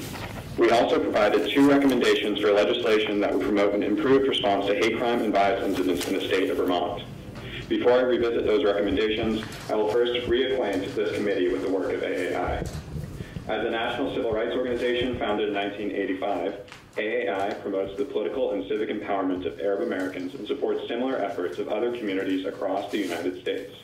As recent high-profile cases of persistent racial harassment in Vermont have shown, bias incidents can disrupt the democratic process and intimidate individuals and their communities from participating in political and civic affairs.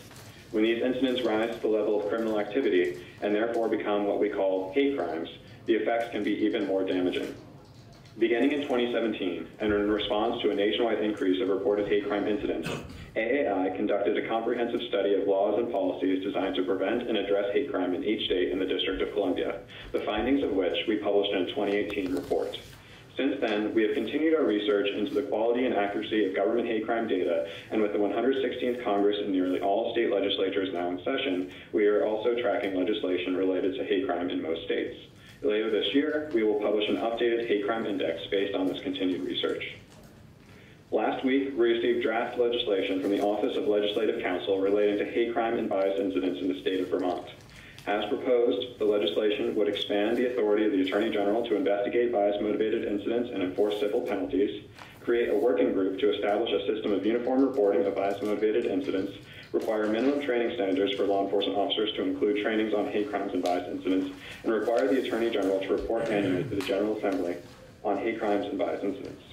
We're encouraged with the draft legislation as proposed, but we recommend this committee to consider two potential improvements. First, the legislation should require law enforcement agencies to report hate crimes to the Vermont Crime Information Center through the uniform report specified in 20 VSA Section 2054. Second, the legislation should ensure stakeholder participation in the process by which the Vermont Criminal Justice Training Council and Attorney General approve the hate crime and bias incident training required under Section 3 of the draft legislation. Regarding the first recommendation, the legislation as proposed creates an innovative and promising framework for improving the reporting of bias-motivated incidents in Vermont. The committee could strengthen this legislation with provisions requiring law enforcement reporting of hate crimes through the Uniform Crime Reports, or UCR, system. As the state repository for crime reporting, the VCIC collects UCR data from law enforcement agencies through the National Incident-Based Reporting System, or NIBRS, and forwards the data to the Federal Bureau of Investigation. National hate crime data are collected through the UCR system, whether through NIBRS or the traditional summary reporting system under the Hate Crime Statistics Act. While participation in the UCR is voluntary, 23 states have laws requiring law enforcement reporting and data collection of hate crimes. In draft legislation we submitted to the Office of Legislative Counsel following last month's meeting, law enforcement agencies would be required to report hate crimes to the VCIC in the form of uniform reports specified in 20 VSA Section 2054. The VCIC would in turn be required to submit an annual report to the Attorney General based on the information contained in the uniform reports received under this section. With the proposed creation of a bias incident working group, this committee has taken important steps toward improving the reporting of bias-motivated incidents in Vermont. We recommend the committee get a head start and strengthen legislation with requirements for hate crime reporting. Regarding the second recommendation, the legislation as proposed incorporates hate crime and bias incident training, which must be approved by the VCJTC and Attorney General, into the criteria for all minimum training standards under 20 VSA Section 2358. The addition of these requirements is critical and has our utmost support. The committee could strengthen this legislation with provisions ensuring stakeholder participation in the development and approval of the required training. A potential approach rests in the creation of a working group like that proposed in H3. This bill would create an ethnic and social equity standards advisory working group, which would consist of 8 members from specific communities identified in the legislation. Communities that are especially vulnerable to hate crime and bias incidents have a stake in the training that law enforcement receive to ensure their safety. That many victims choose not to report hate crimes because of fear or distrust of law enforcement further substantiates this point. When it comes to hate crime and bias incident training for law enforcement, this committee should strive to create a framework that ensures stakeholders have a seat at the table. I appreciate the opportunity to share these recommendations, and I commend this committee for working to improve the response to hate crime and bias incidents in Vermont. Thank you. Thank you. Are there any questions? No, it's very thorough. I appreciate that. Can you talk just a little bit about the other states and what they're doing? Is this, have they been in law, or are they just starting it the same as we are? In regard to reporting or training? Reporting. So the state level efforts on hate crime reporting predate the Hate Crime Statistics Act, which was passed by Congress in 1990. In 1981, Maryland was the first state to pass legislation requiring some sort of reporting and data collection on bias-motivated incidents. Under these statutes, pretty much what's implied or explicitly directed is that law enforcement should report hate crimes through the UCR program. And typically, in most states other than Mississippi, there is a centralized repository that is designated as a state UCR program, and that program is responsible for forwarding the data collected from law enforcement agencies to the FBI national UCR program. In the state of Vermont, the VCIC is responsible for that that task. So all these. Oh, sorry. Actually, my question is more towards you're going to need a report later this year on a hate crimes index based on the continued research. And I'm trying to understand how you will use Vermont data where it would be the hate crimes that have actually been reported.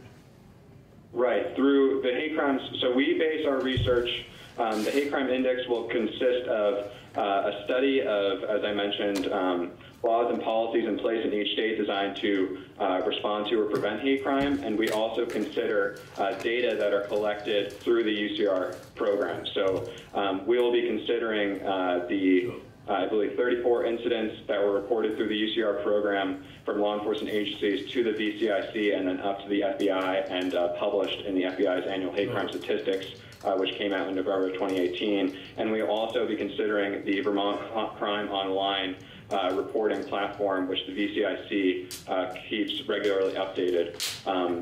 Because sometimes it is the case that agencies submit hate crimes through the system after the publication deadline or cutoff to be included in the federal statistics. As I said, 23 states have laws explicitly requiring hate crime reporting and data collection through these systems. Thank you very much. Other questions? Thanks so much for joining us. Appreciate your, and as we continue to update the law, we'll try to, update the bill. We'll try to keep in touch with you so you're aware of some of the changes we may propose. Absolutely. Thank you, Chairman Sears, and I appreciate that. I will also mention, and I know she was invited to speak today, but she was unable. We have been working with Tabitha Pull-Moore at the Rutland area branch of the NAACP on this effort. And I thought I'd mention that as well. So we're in consistent correspondence with her in regard to updates on this legislation. When we take the bill up again, we may have an opportunity to hear from her as well. Thank you very much. Thank you. Thank you to everyone on the committee. Yeah, thank you. Next is the person who has to put all this into training, Rick Gauthier. Rick,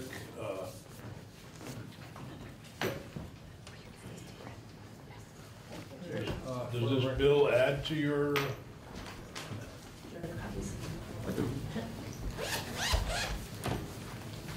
As we submitted some written testimony.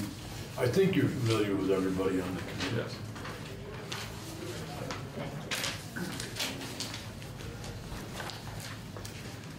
So essentially, Thank you. For the record, Rick Gauthier from Criminal Justice Training Council. I submitted this late yesterday, so you may not. I'll do it. That's picture. You may not have had an opportunity to read it.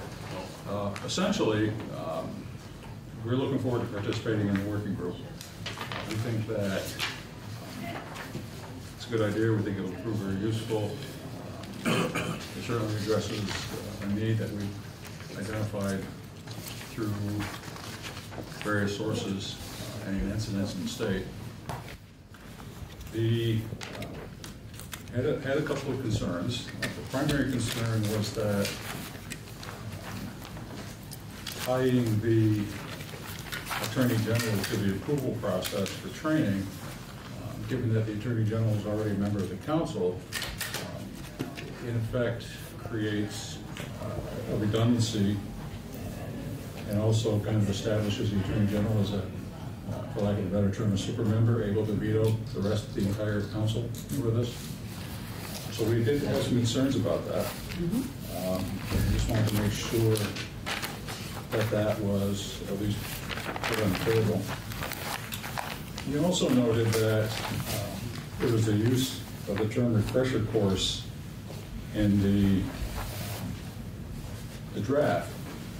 And what we would suggest is that we actually revert to the term training outcomes, because that will give an opportunity for a committee to decide what we want officers to learn or what we want them to be trained on in any given in-service year. And as you know, we're doing every odd-numbered year beginning this year. And we put out a couple of examples, and certainly not looking to get that specific in the draft, but just kind of talking points and thinking points about what training outcomes would look like, as opposed to mandated number of hours and then in which we have to kind of wedge trainings. And then finally, to address Senator Sears' initial comment, yes, this does increase my workload, which is fine. We think it's appropriate. There's a couple of things that I'd like to make the committee aware of, and that the council has a fair and impartial policing subcommittee that is tasked with identifying appropriate trainings, developing instructors, making recommendations to the council for trainings, and currently we're at 5 members. We're going to be looking to expand that to 11 to kind of emulate the Training Advisory Committee and the domestic violence committees. Currently we have the NAACP, the VSP. We would anticipate that when we expand it, we'll start to see more applications from other members of all communities. And then that committee would be, as I mentioned, tasked with developing trainings, but also doing reviews of basic training curriculums to ensure that we're staying on top of best practices, staying current with developments in the field for police training. This is, because it's a mandated training every other year now, just like domestic violence. And there are other specific topics with mandated trainings like Compared Operation K9. Generally, we have a training coordinator assigned to this. And on the second page of this document, I provided what I provided to House Appropriations a couple of weeks ago in regards to what the duties of this particular position would be. And as you see, it goes significantly beyond just training. It includes liaison duties with fair and impartial policing groups. It manages the fair and impartial policing subcommittee. It acts as a council representative from a number of citizen groups. I would anticipate this individual coming up here to testify on these efforts if and when needed. They also assist in managing both the full-time to level 3 and the part-time to level 2 classes. And very importantly, we'd be responsible for developing that cadre of instructors that we have to have in order to provide in-service training to every law enforcement officer in the state. We have firearm instructors, we have use of force instructors, we have domestic violence instructors. This would fall into that same category. 1 or 2 people alone at the academy cannot provide this training to law enforcement in any given year. And that's the essential content of my letter. Senator White. I don't know if you were here when both Major Jonas and Police Chief Beco and Elizabeth testified about, instead of including on page 3 there bias incident training as required, to add that as a more specific thing to the working groups, to the duties of the working group, to come up with both what it is and then recommendations for training. And putting that in there so that would come back as part of the report, and the training wouldn't be required then until after you knew what it was. And that's right. And I have talked with DAG Thompson about incorporating some of that into the basic training, and we'll start this session. So we'll begin introducing that at the level 3 and the level 2 training. But certainly expanding on that, making it clear would be a goal.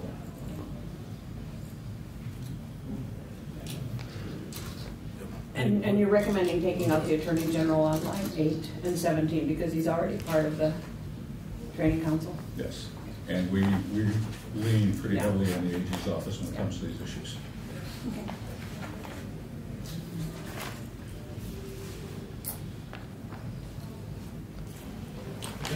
I have no more questions. Thank you.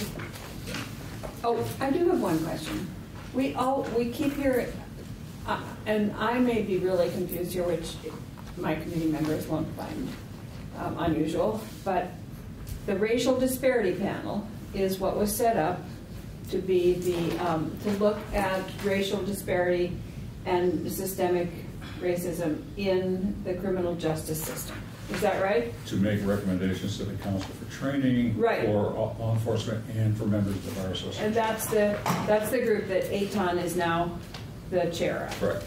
So what is the AG's task force? Is that different? Because we keep hearing about the AG's task force on racial justice. Is that a different group, or is that, it is a different group? Who is that? I don't know who's in that group. We're not. Okay, all right, I guess I'll ask the AG what that is. Okay, thank you. All right. We look forward to working on your budget request with when your time comes before the Appropriations Committee. I think I know the person in charge of your budget in the Appropriations Committee, and I'll talk to him about it. Yeah, we can have that conversation. I will have it, yes.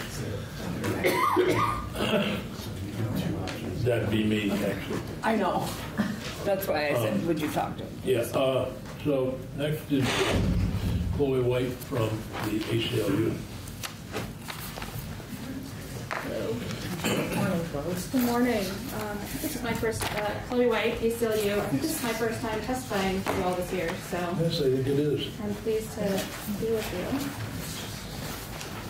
Here. Oh, thank you. I thought you were just avoiding us. Do you have one for Peggy too? Yes, yes. I would never purposefully do that. One page.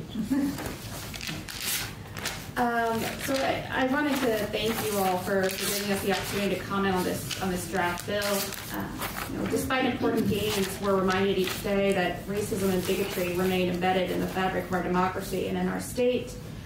So we support the bill's intent when it comes to battling these injustices and ensuring Vermont is a welcoming and inclusive place for all. So we do, however, have a few questions or concerns regarding this legislation, however. So regarding investigatory powers, under this bill, the Attorney General's Office would have the power to investigate discrimination and hate-motivated crimes, just as the office or state's attorney has the power to investigate unfair acts in commerce under 9 VSA section 2460. And according to that section of the statute, whenever the AGO has reason to believe any person to be in violation of consumer protection law, they may examine or cause to be examined any books, records, papers, memoranda, and physical objects bearing on the alleged violations. And while such broad authority may be reasonable in the area of unfair commercial acts, we find the grant of similar authority when it comes to possible private, constitutionally protected speech, whether hate-motivated or discriminatory conduct, problematic. In the criminal context, a warrant would be required to demand and obtain such records. And while the standard may be lower in the civil context, we're concerned about allowing such intrusive searches merely due to the reason to believe that a violation of chapters 31 or 33 has occurred. So we would urge the committee to consider how to ensure that due process rights are respected, even in the context of a civil investigation. So I would urge you all to look at that.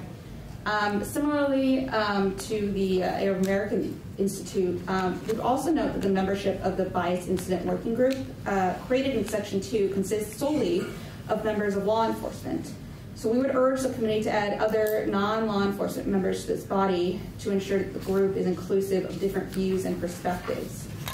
My only other thing that I just want to add after hearing Mr. Gauthier is about the Attorney General's Office, both being on the council and having the approval rights. I believe that's almost the same setup as FIP, wherein the Criminal Training Council needs to look at FIP, but also fair and impartial policing, and also the Attorney General's Office must be the one to say whether an FIP policy is in line with our model policy or not. So I think there is precedent. I'm not commenting one way or the other whether to take them out or not, but they, that I think other groups have brought that up actually almost as a conflict of interest.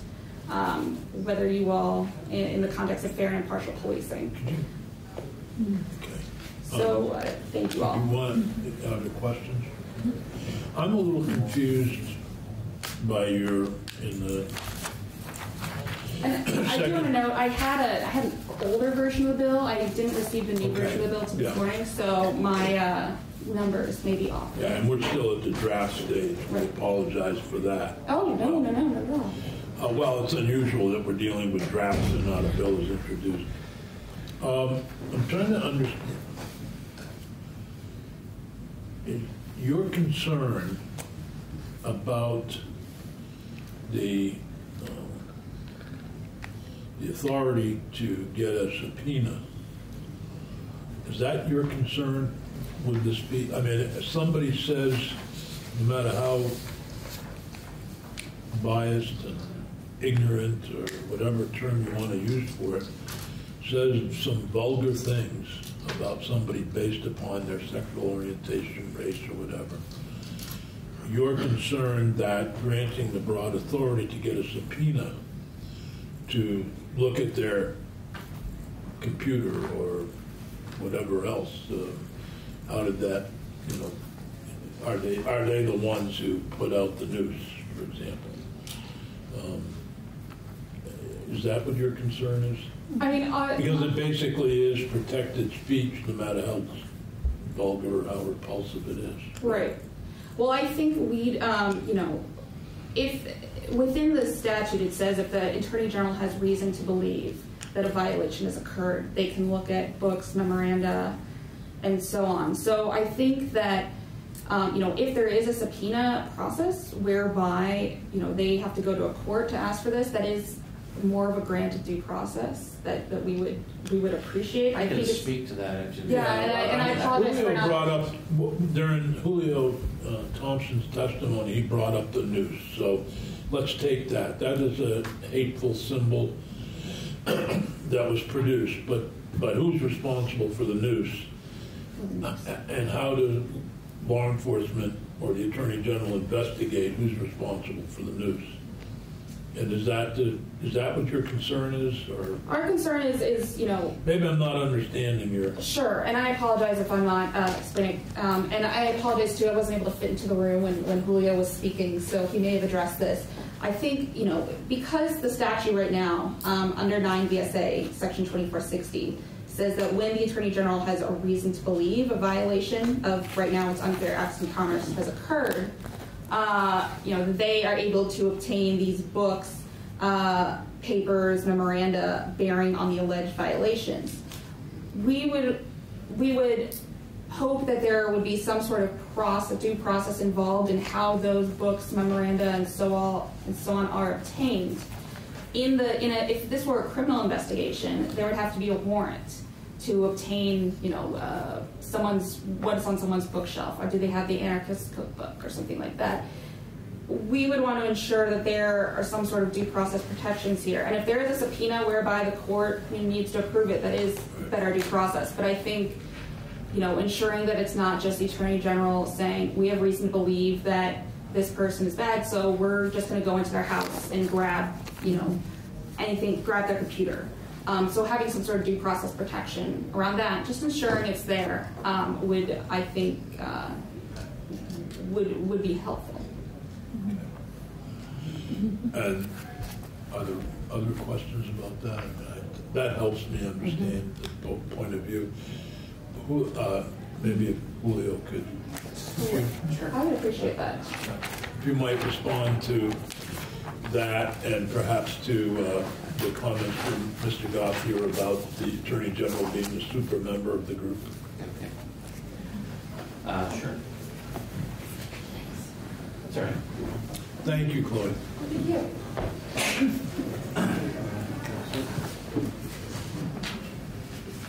So the civil investigative demand, that's what's referenced in 9 VSA 2460, is essentially the equivalent of a subpoena. It is the tool that our office has used for probably 20 years in connection with cases of employment discrimination, and that authority extends not only to employers, but if we have reason to believe that there's a witness who has evidence, then we can issue a CID on those individuals as well. The way the process works is that a person is served one of those, and doesn't want to comply, then we have to go to court and get a court order to compel them to comply with us. The burden isn't upon the individual to seek a protective order in court. The burden is on our office to go to court and seek an order. In order to do that, we would have to provide the court, typically through affidavits, sometimes with exhibits. And if some of the materials are confidential, they may be filed under seal because we may not want the target to know what evidence we have against him or her. So there is a due process mechanism that's built in it, and we refer to it because it's a tool that we've been using in our office for it's almost 2 decades now, and we haven't had any issues with it. So. Senator? I was speaking a little bit about this at the break. I do think it's an expansion of the power and one worth thinking through. And I hear what you're saying, which is that ultimately a subpoena or a court intervention might be necessary if the subject refused. But the reason for going to it in this language would be to produce cooperation in the majority of cases, because they would just be told you have to give us these documents and might not know that that they have the right to go to court, or just might be I don't know, afraid once they receive the CID, as you called it, that they now have to comply. So I guess it does put a lot of power in the hands of the Attorney General in terms of investigative authority in these. And am I being paranoid that it might not just apply to one person, but that it might apply to, in the Bennington case, there were a number of people who were involved, and there were questions about who was telling the truth. So might the Attorney General, under some circumstance, use these CIDs on multiple people to try to figure out what's going on? We would, to begin with, before we would issue a CID, and indeed before we would initiate a hate crimes investigation where we would engage in that, we would have to identify conduct that we believe violates the law, that violates the civil standard. So if there is a case where someone is engaging in expression that is reported to us and someone's complaining of it, and if it's our assessment that that's protected speech, we're not going to use the CID authority, because the standard we approach when we exercise it, let's say in the employment context, right? Because the person could be alleging a hate crime and it could be coming from a coworker. So we already have that CID authority. And if we're going to investigate it, we have to have some reason to believe that there's a violation of the law that we can identify. And it is a commonplace for us for people to come to our office, ask us to initiate an investigation, and say, for example, I want my supervisor to be investigated because he made a remark about how I looked in a particular outfit. And if that's the only comment and those are the only circumstances, that's a case we don't open an investigation in, because our standard is, could we articulate to a judge, we have reason to believe that person may provide us information under oath that there's something that, if true, violates the law. And when we do issue a charge or a charge of discrimination, that's signed under oath. The standard always being, if we serve a charge on and say, please respond to these allegations, our operative assumption is, if they say no, can we get a court order? So that's routine. Your point earlier about people willing to be cooperative but being maybe precluded from providing information unless they're served with a subpoena, yeah, that is common. And we do that in an employment context. It could be, for example, that we have information where we're investigating alleged discrimination in the schools among faculty, and there may be either contractual provisions or state law provisions or federal laws that preclude our office from investigating a case of, say, racial or sexual harassment unless we have certain records and we serve them with the CID. And I take your point about the standards that the AG's office in real life with T.J. Donovan as the AG. I credit them because I know him, I know you, I know how your offices function. I'm speaking maybe more generally to the powers it would give anybody in that office going forward. It's a broad it's a broader authority. So that's my, not saying I oppose it, but it's something to think about because it's been in a limited commerce context. Now we're going out into any place where somebody alleges that a bias incident has occurred. Well, I wouldn't say any place. For example, if someone alleges housing discrimination, we don't have a legal authority. If the conduct is not a crime, we don't have the legal authority to do that. So we refer those cases either to HUD through the U.S. Attorney's Office or to the Human Rights Commission. But I mean, on any street, anywhere in the state, one of these incidents could occur. We would have to have a basis in this context for saying the allegations are true. The evidence is pointing towards the commission of a crime that's motivated by bias. In the same way that we do right now, where we say that this is a failure to hire somebody because of her gender or her sexual orientation. And just for context, I mean, we've had the CID authority, I think, since the one case on the subject. There was an earlier version of the law. Was Jerome Diamond was the Attorney General. So it goes way back. You wanted me to Michelle and I just for context, in terms of like the complaints that come into us in the employment context and that we investigate, calls for assistance we probably receive between 800 and 1,200 a year. I don't have the current statistics on hand, but it's always near the thousands. And I would say at any given time we have our open case inventory is probably 90 to 120 cases of employment discrimination, and that ranges from family leave to the right to pump breast milk at the workplace, to equal pay, to workers' compensation, retaliation, drug testing violations, and so forth. So we certainly do not investigate as many cases as people ask us to, and the standard always is, we assume if the person we're going to ask to provide information, if they said no, could we get a court order? And if not, we might ask for voluntary compliance. If they won't give it to us, then we wouldn't issue a CID. We would wait till we got more evidence. Senator Benning had a question, or do you still have the question? I do. If I had a nickel for every individual that I've seen pulled over on the roadside and the police officer says, "Do you mind stepping out of the car?" and what flows from that simple request, this concept of expanding the CID has me somewhat walking cautiously.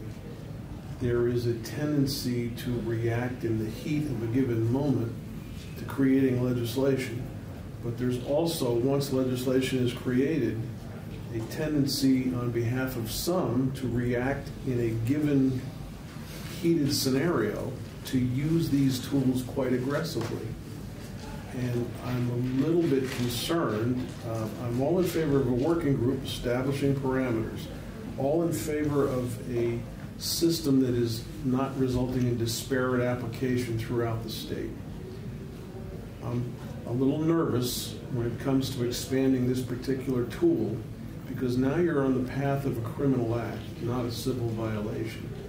And if you have a situation where somebody is obviously the target, and I could use names, but I probably shouldn't for the Bennington situation, but if there's somebody that's an obvious target and they say, well, I'm not doing anything other than free speech, and you use that subpoena to go in and they say, hey, check anything you want, and then all of a sudden you're looking at child porn on the computer, that's a whole other animal. And I want to walk through this very carefully. If I could briefly respond. Yeah, please.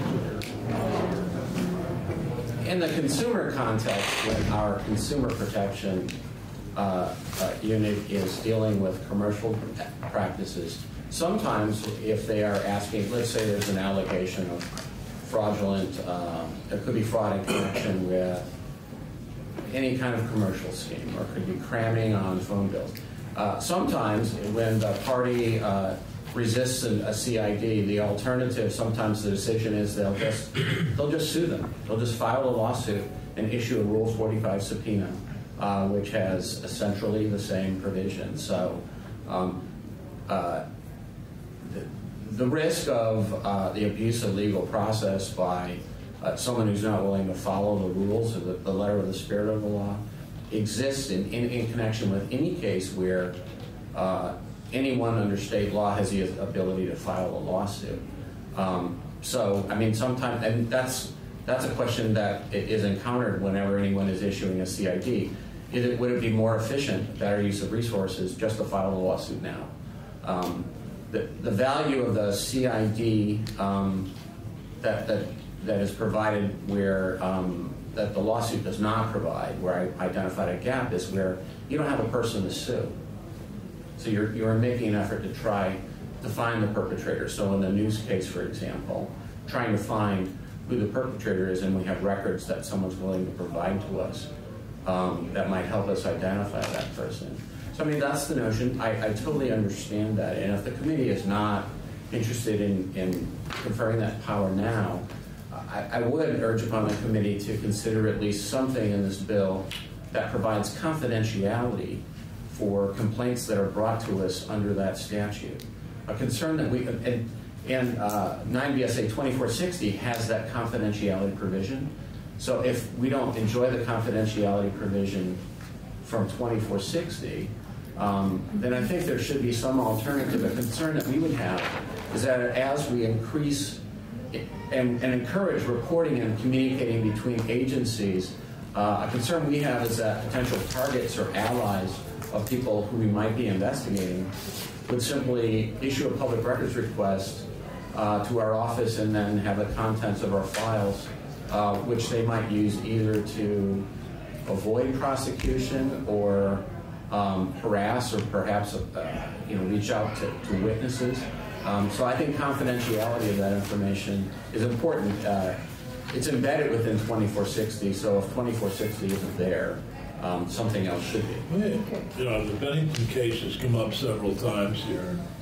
I'm obviously familiar with a lot of it, but I don't remember much more than one or two people involved, at least in the Attorney General's investigation there. The numbers are relatively small, I believe. We're not sure about some, and would this allow us to find more? Well, in that case, based upon the speech activity, I mean, there was some activity, whether or not you feel comfortable calling it speech, like the allegation about swastikas on trees. Yeah. There was nobody identified in connection with that act. There was nobody you could subpoena, sue, or prosecute, or serve a search warrant on. But in the instances, I think, in the Attorney General's report where he refers to speech, the conclusion of the office was that that's constitutionally protected speech. So the Attorney General's office currently has civil hate crime authority, regardless of this bill. That has existed since 1999. But were there several? That's my point. You would have to identify a crime or something that would satisfy the statute, and we did not. I was going back to your reference to the fact that there was one person who was being investigated. He was accusing someone else of having. So there was a back and forth in terms of accusations of bias. But in terms of the individuals, as I read the investigation, there were allegations that certain things had happened. We don't know who the individuals were in all those cases. That's right. I mean, our office's charge in that case was to review the investigation that was already conducted. Some of the events that were identified, reports regarding people in the cemetery and the like, had happened several years earlier. Our charge wasn't to start from the beginning and start canvassing the community at large to find out who was in the cemetery in 2016. That wasn't our charge. But, you know, in that case where we're talking about, and there were allegations or claims, or certainly people were asking why we didn't charge people with crimes, it was our conclusion in that case that, again, the evidence that we provided, that we reviewed, didn't meet, did not meet an underlying crime, and therefore we couldn't prosecute it civilly or criminally under either standard of proof because it seemed to us that it was within the realm of protected speech. So there's a case where, at least in one instance, maybe two instances, we knew individuals, and we had the authority currently to just sue them under the law. And we chose not to do that because our assessment was that there was protected speech.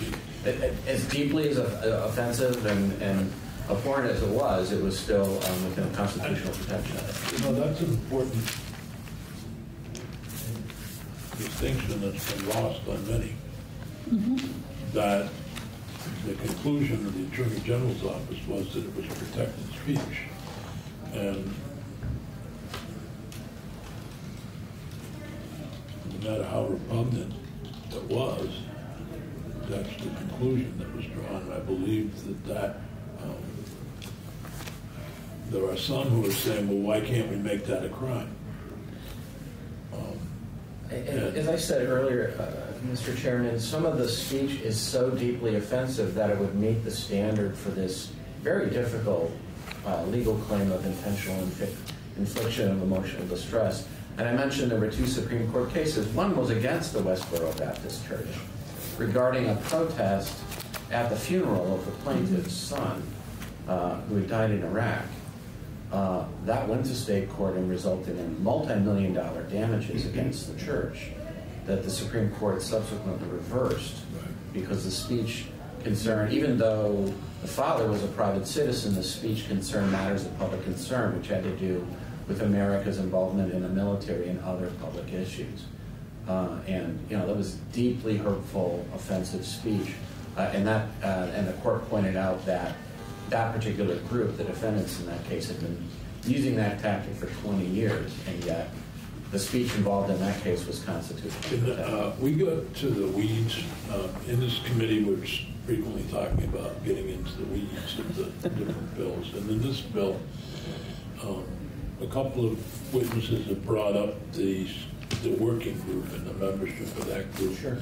And that maybe there should be other groups or other persons or representatives from other groups involved in the working group. And the second was brought up by the ACLU about the Attorney General being the super member of the... Okay. Actually, it was brought up by the, not the ACLU, Rick Goff. I think several people brought it up. Let me blame the right people. I don't know if it's blameworthy. With respect to the membership of the group, I'm not the most knowledgeable person about the Criminal Justice Training Council. I know the Attorney General's office has a representative on that. That's Assistant Attorney General David Scher. Yep. I believe, and maybe others can speak to it, I believe the Criminal Justice Training Council has a public participation component to it. I'm not sure what the details of that are. I know, for example, with respect to the fair and impartial policing policy that was working through the council, members of the VCJTC, one of whom is still here, I think, behind me, spent many days discussing that with Migrant Justice and the ACLU. So I'm not sure what's formally in the process for that. With respect to the AG's office having approval of that, of the training, I don't know that I have an opinion on the subject. I think the distinction between the fair and impartial policing law, where the Attorney General has to certify compliance of the policies for the agencies. For the agency, so Vermont has 70 to 80 agencies, and the role of the AG in that statute is not to evaluate the training council. It just has one vote on the council, but to evaluate the policies that are out in the public in the agencies for compliance. So I think that's a distinction. Very different. But I don't think this is above my pay grade. But I don't think our office has a real concern about whether we are a super member or not. I've been teaching the hate crimes class at the police academy since 2009. I think this April it's going to be my 19th or 20th class. I don't know what the existing law is. I think it's that the Attorney General approves or supervises the training or something like that. But frankly, we write the PowerPoints and we deliver it. We provide it to the council and get feedback. So I think that system's working well, and I don't think they would need to have any special. Are there other questions before we release the witness? Thank you for hanging in there. Bryn, could you, and you're welcome to stay right in your chair.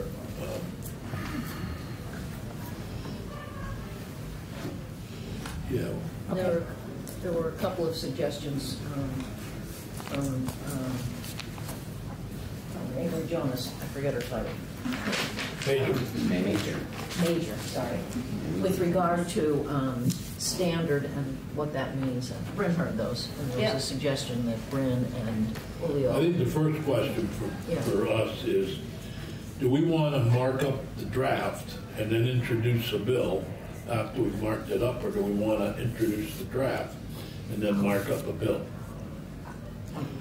Because of the unique situation here, we could have a bill that pretty much has been developed by us and actually could be looked at by, say, the Government Operations Committee. Do you want my opinion? Yeah. Okay. I think we should, the suggestions that have come so far have been pretty structural kinds of suggestions, and I think that we should just put them into the draft so that when people comment on it, they're commenting on where, if we decide to go there, they're commenting on where we've already decided to go instead of having to repeat all those suggestions. That's my opinion. So we will, and I, unfortunately, Senator Benning and I didn't hear all the testimony, but I do have a couple of things you wanted to. Yeah, Bryn heard it. Yeah, I did. And so I think I have a good idea of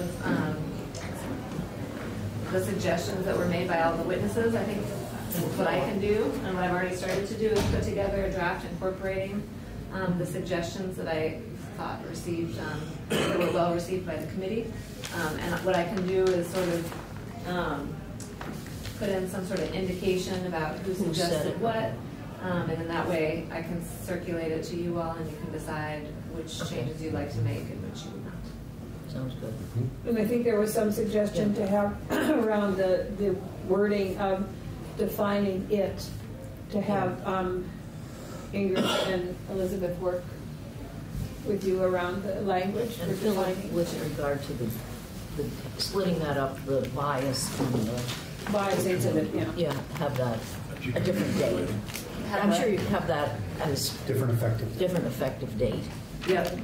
You got it all. Yes, I wasn't sure if that is what the committee wanted to do, is to do a different effective date, or if you wanted to just take out the bias training. I would like to do both. I would like to make the effective date 6 months later. You mean the effective date for the training? Yeah. I would like to take out bias training, bias incident training out of that section altogether and put it in one of the duties of the working group to come up with what is bias incident training and what are the parameters. Well, I guess my reason for suggesting... I've seen the law enforcement representatives all agreeing with Senator White, but...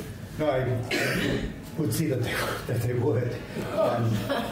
In other words, I think if we're going to do this, we should be requiring that bias incident go into the training. Mm-hmm. If we take it out of the bill, we're leaving it to the whims of... No, I'm not taking it out of the bill. I thought that's what you just said. No, I said remove it from the section where it says this training has to be done in 4 hours, because we don't know what bias incident is yet, and put it in the working group to define what, and come back with a recommendation for what would be that training. But then there's not a requirement that there be Oh yeah, I think we can say that there's a requirement for the training. You want to say there's a requirement, but I want to go back to my early question of, I think it was Julio or TJ. If somebody calls another person a Nazi, is that something that... And that goes to what Senator White was talking about in terms of defining it, and I think that has to be done. I'm just saying that right now I think that the bill is well structured in that it includes, in addition to the training program, my suggestion is that we put that out a year past the rest of the bill so that there's time not only for the working group to finish, but to add it to the training. And I think the other question that we could get testimony on further is, should there be more members of the working group? Yes. Yes. For now, I'm just adding the those two. So if you're doing a draft here, you could put the Philip recommendation or the White recommendation, and we can talk I'm still about not what they need. convinced they're that different. No, I think they are that different Okay. because the way this is worded, it says you have to do bias incident training, and it says how much. It says a minimum of 4 hours of her training. And what Rick talked about was not necessarily defining the number of hours, but talking about outcomes that you're trying to achieve from the training. And so they may come in and say, we need this type of training around bias incidents because it's so complicated that we need this kind of training. And so it should be done every other day, or it should be 72 hours, or it should be, but by putting it in there with the other training that we're required, we're already defining what the training is. I'm just hoping that the draft will require training. Yeah. Then we could talk about when it goes into effect. But if what you're suggesting is that we instead have the working group investigate whether we need No, that isn't what I said. Okay, that's what I heard you say. That they are defining what bias incident means, and then they're going to recommend the kind of training that has to happen around bias incidents. But it is a requirement. Yeah, it's going to be required training. But they have to define it first and then come in with recommendations. So that's all. I would ask you two to continue this conversation. And I want to thank everybody for being here and their help in while it's an informal process. Thanks.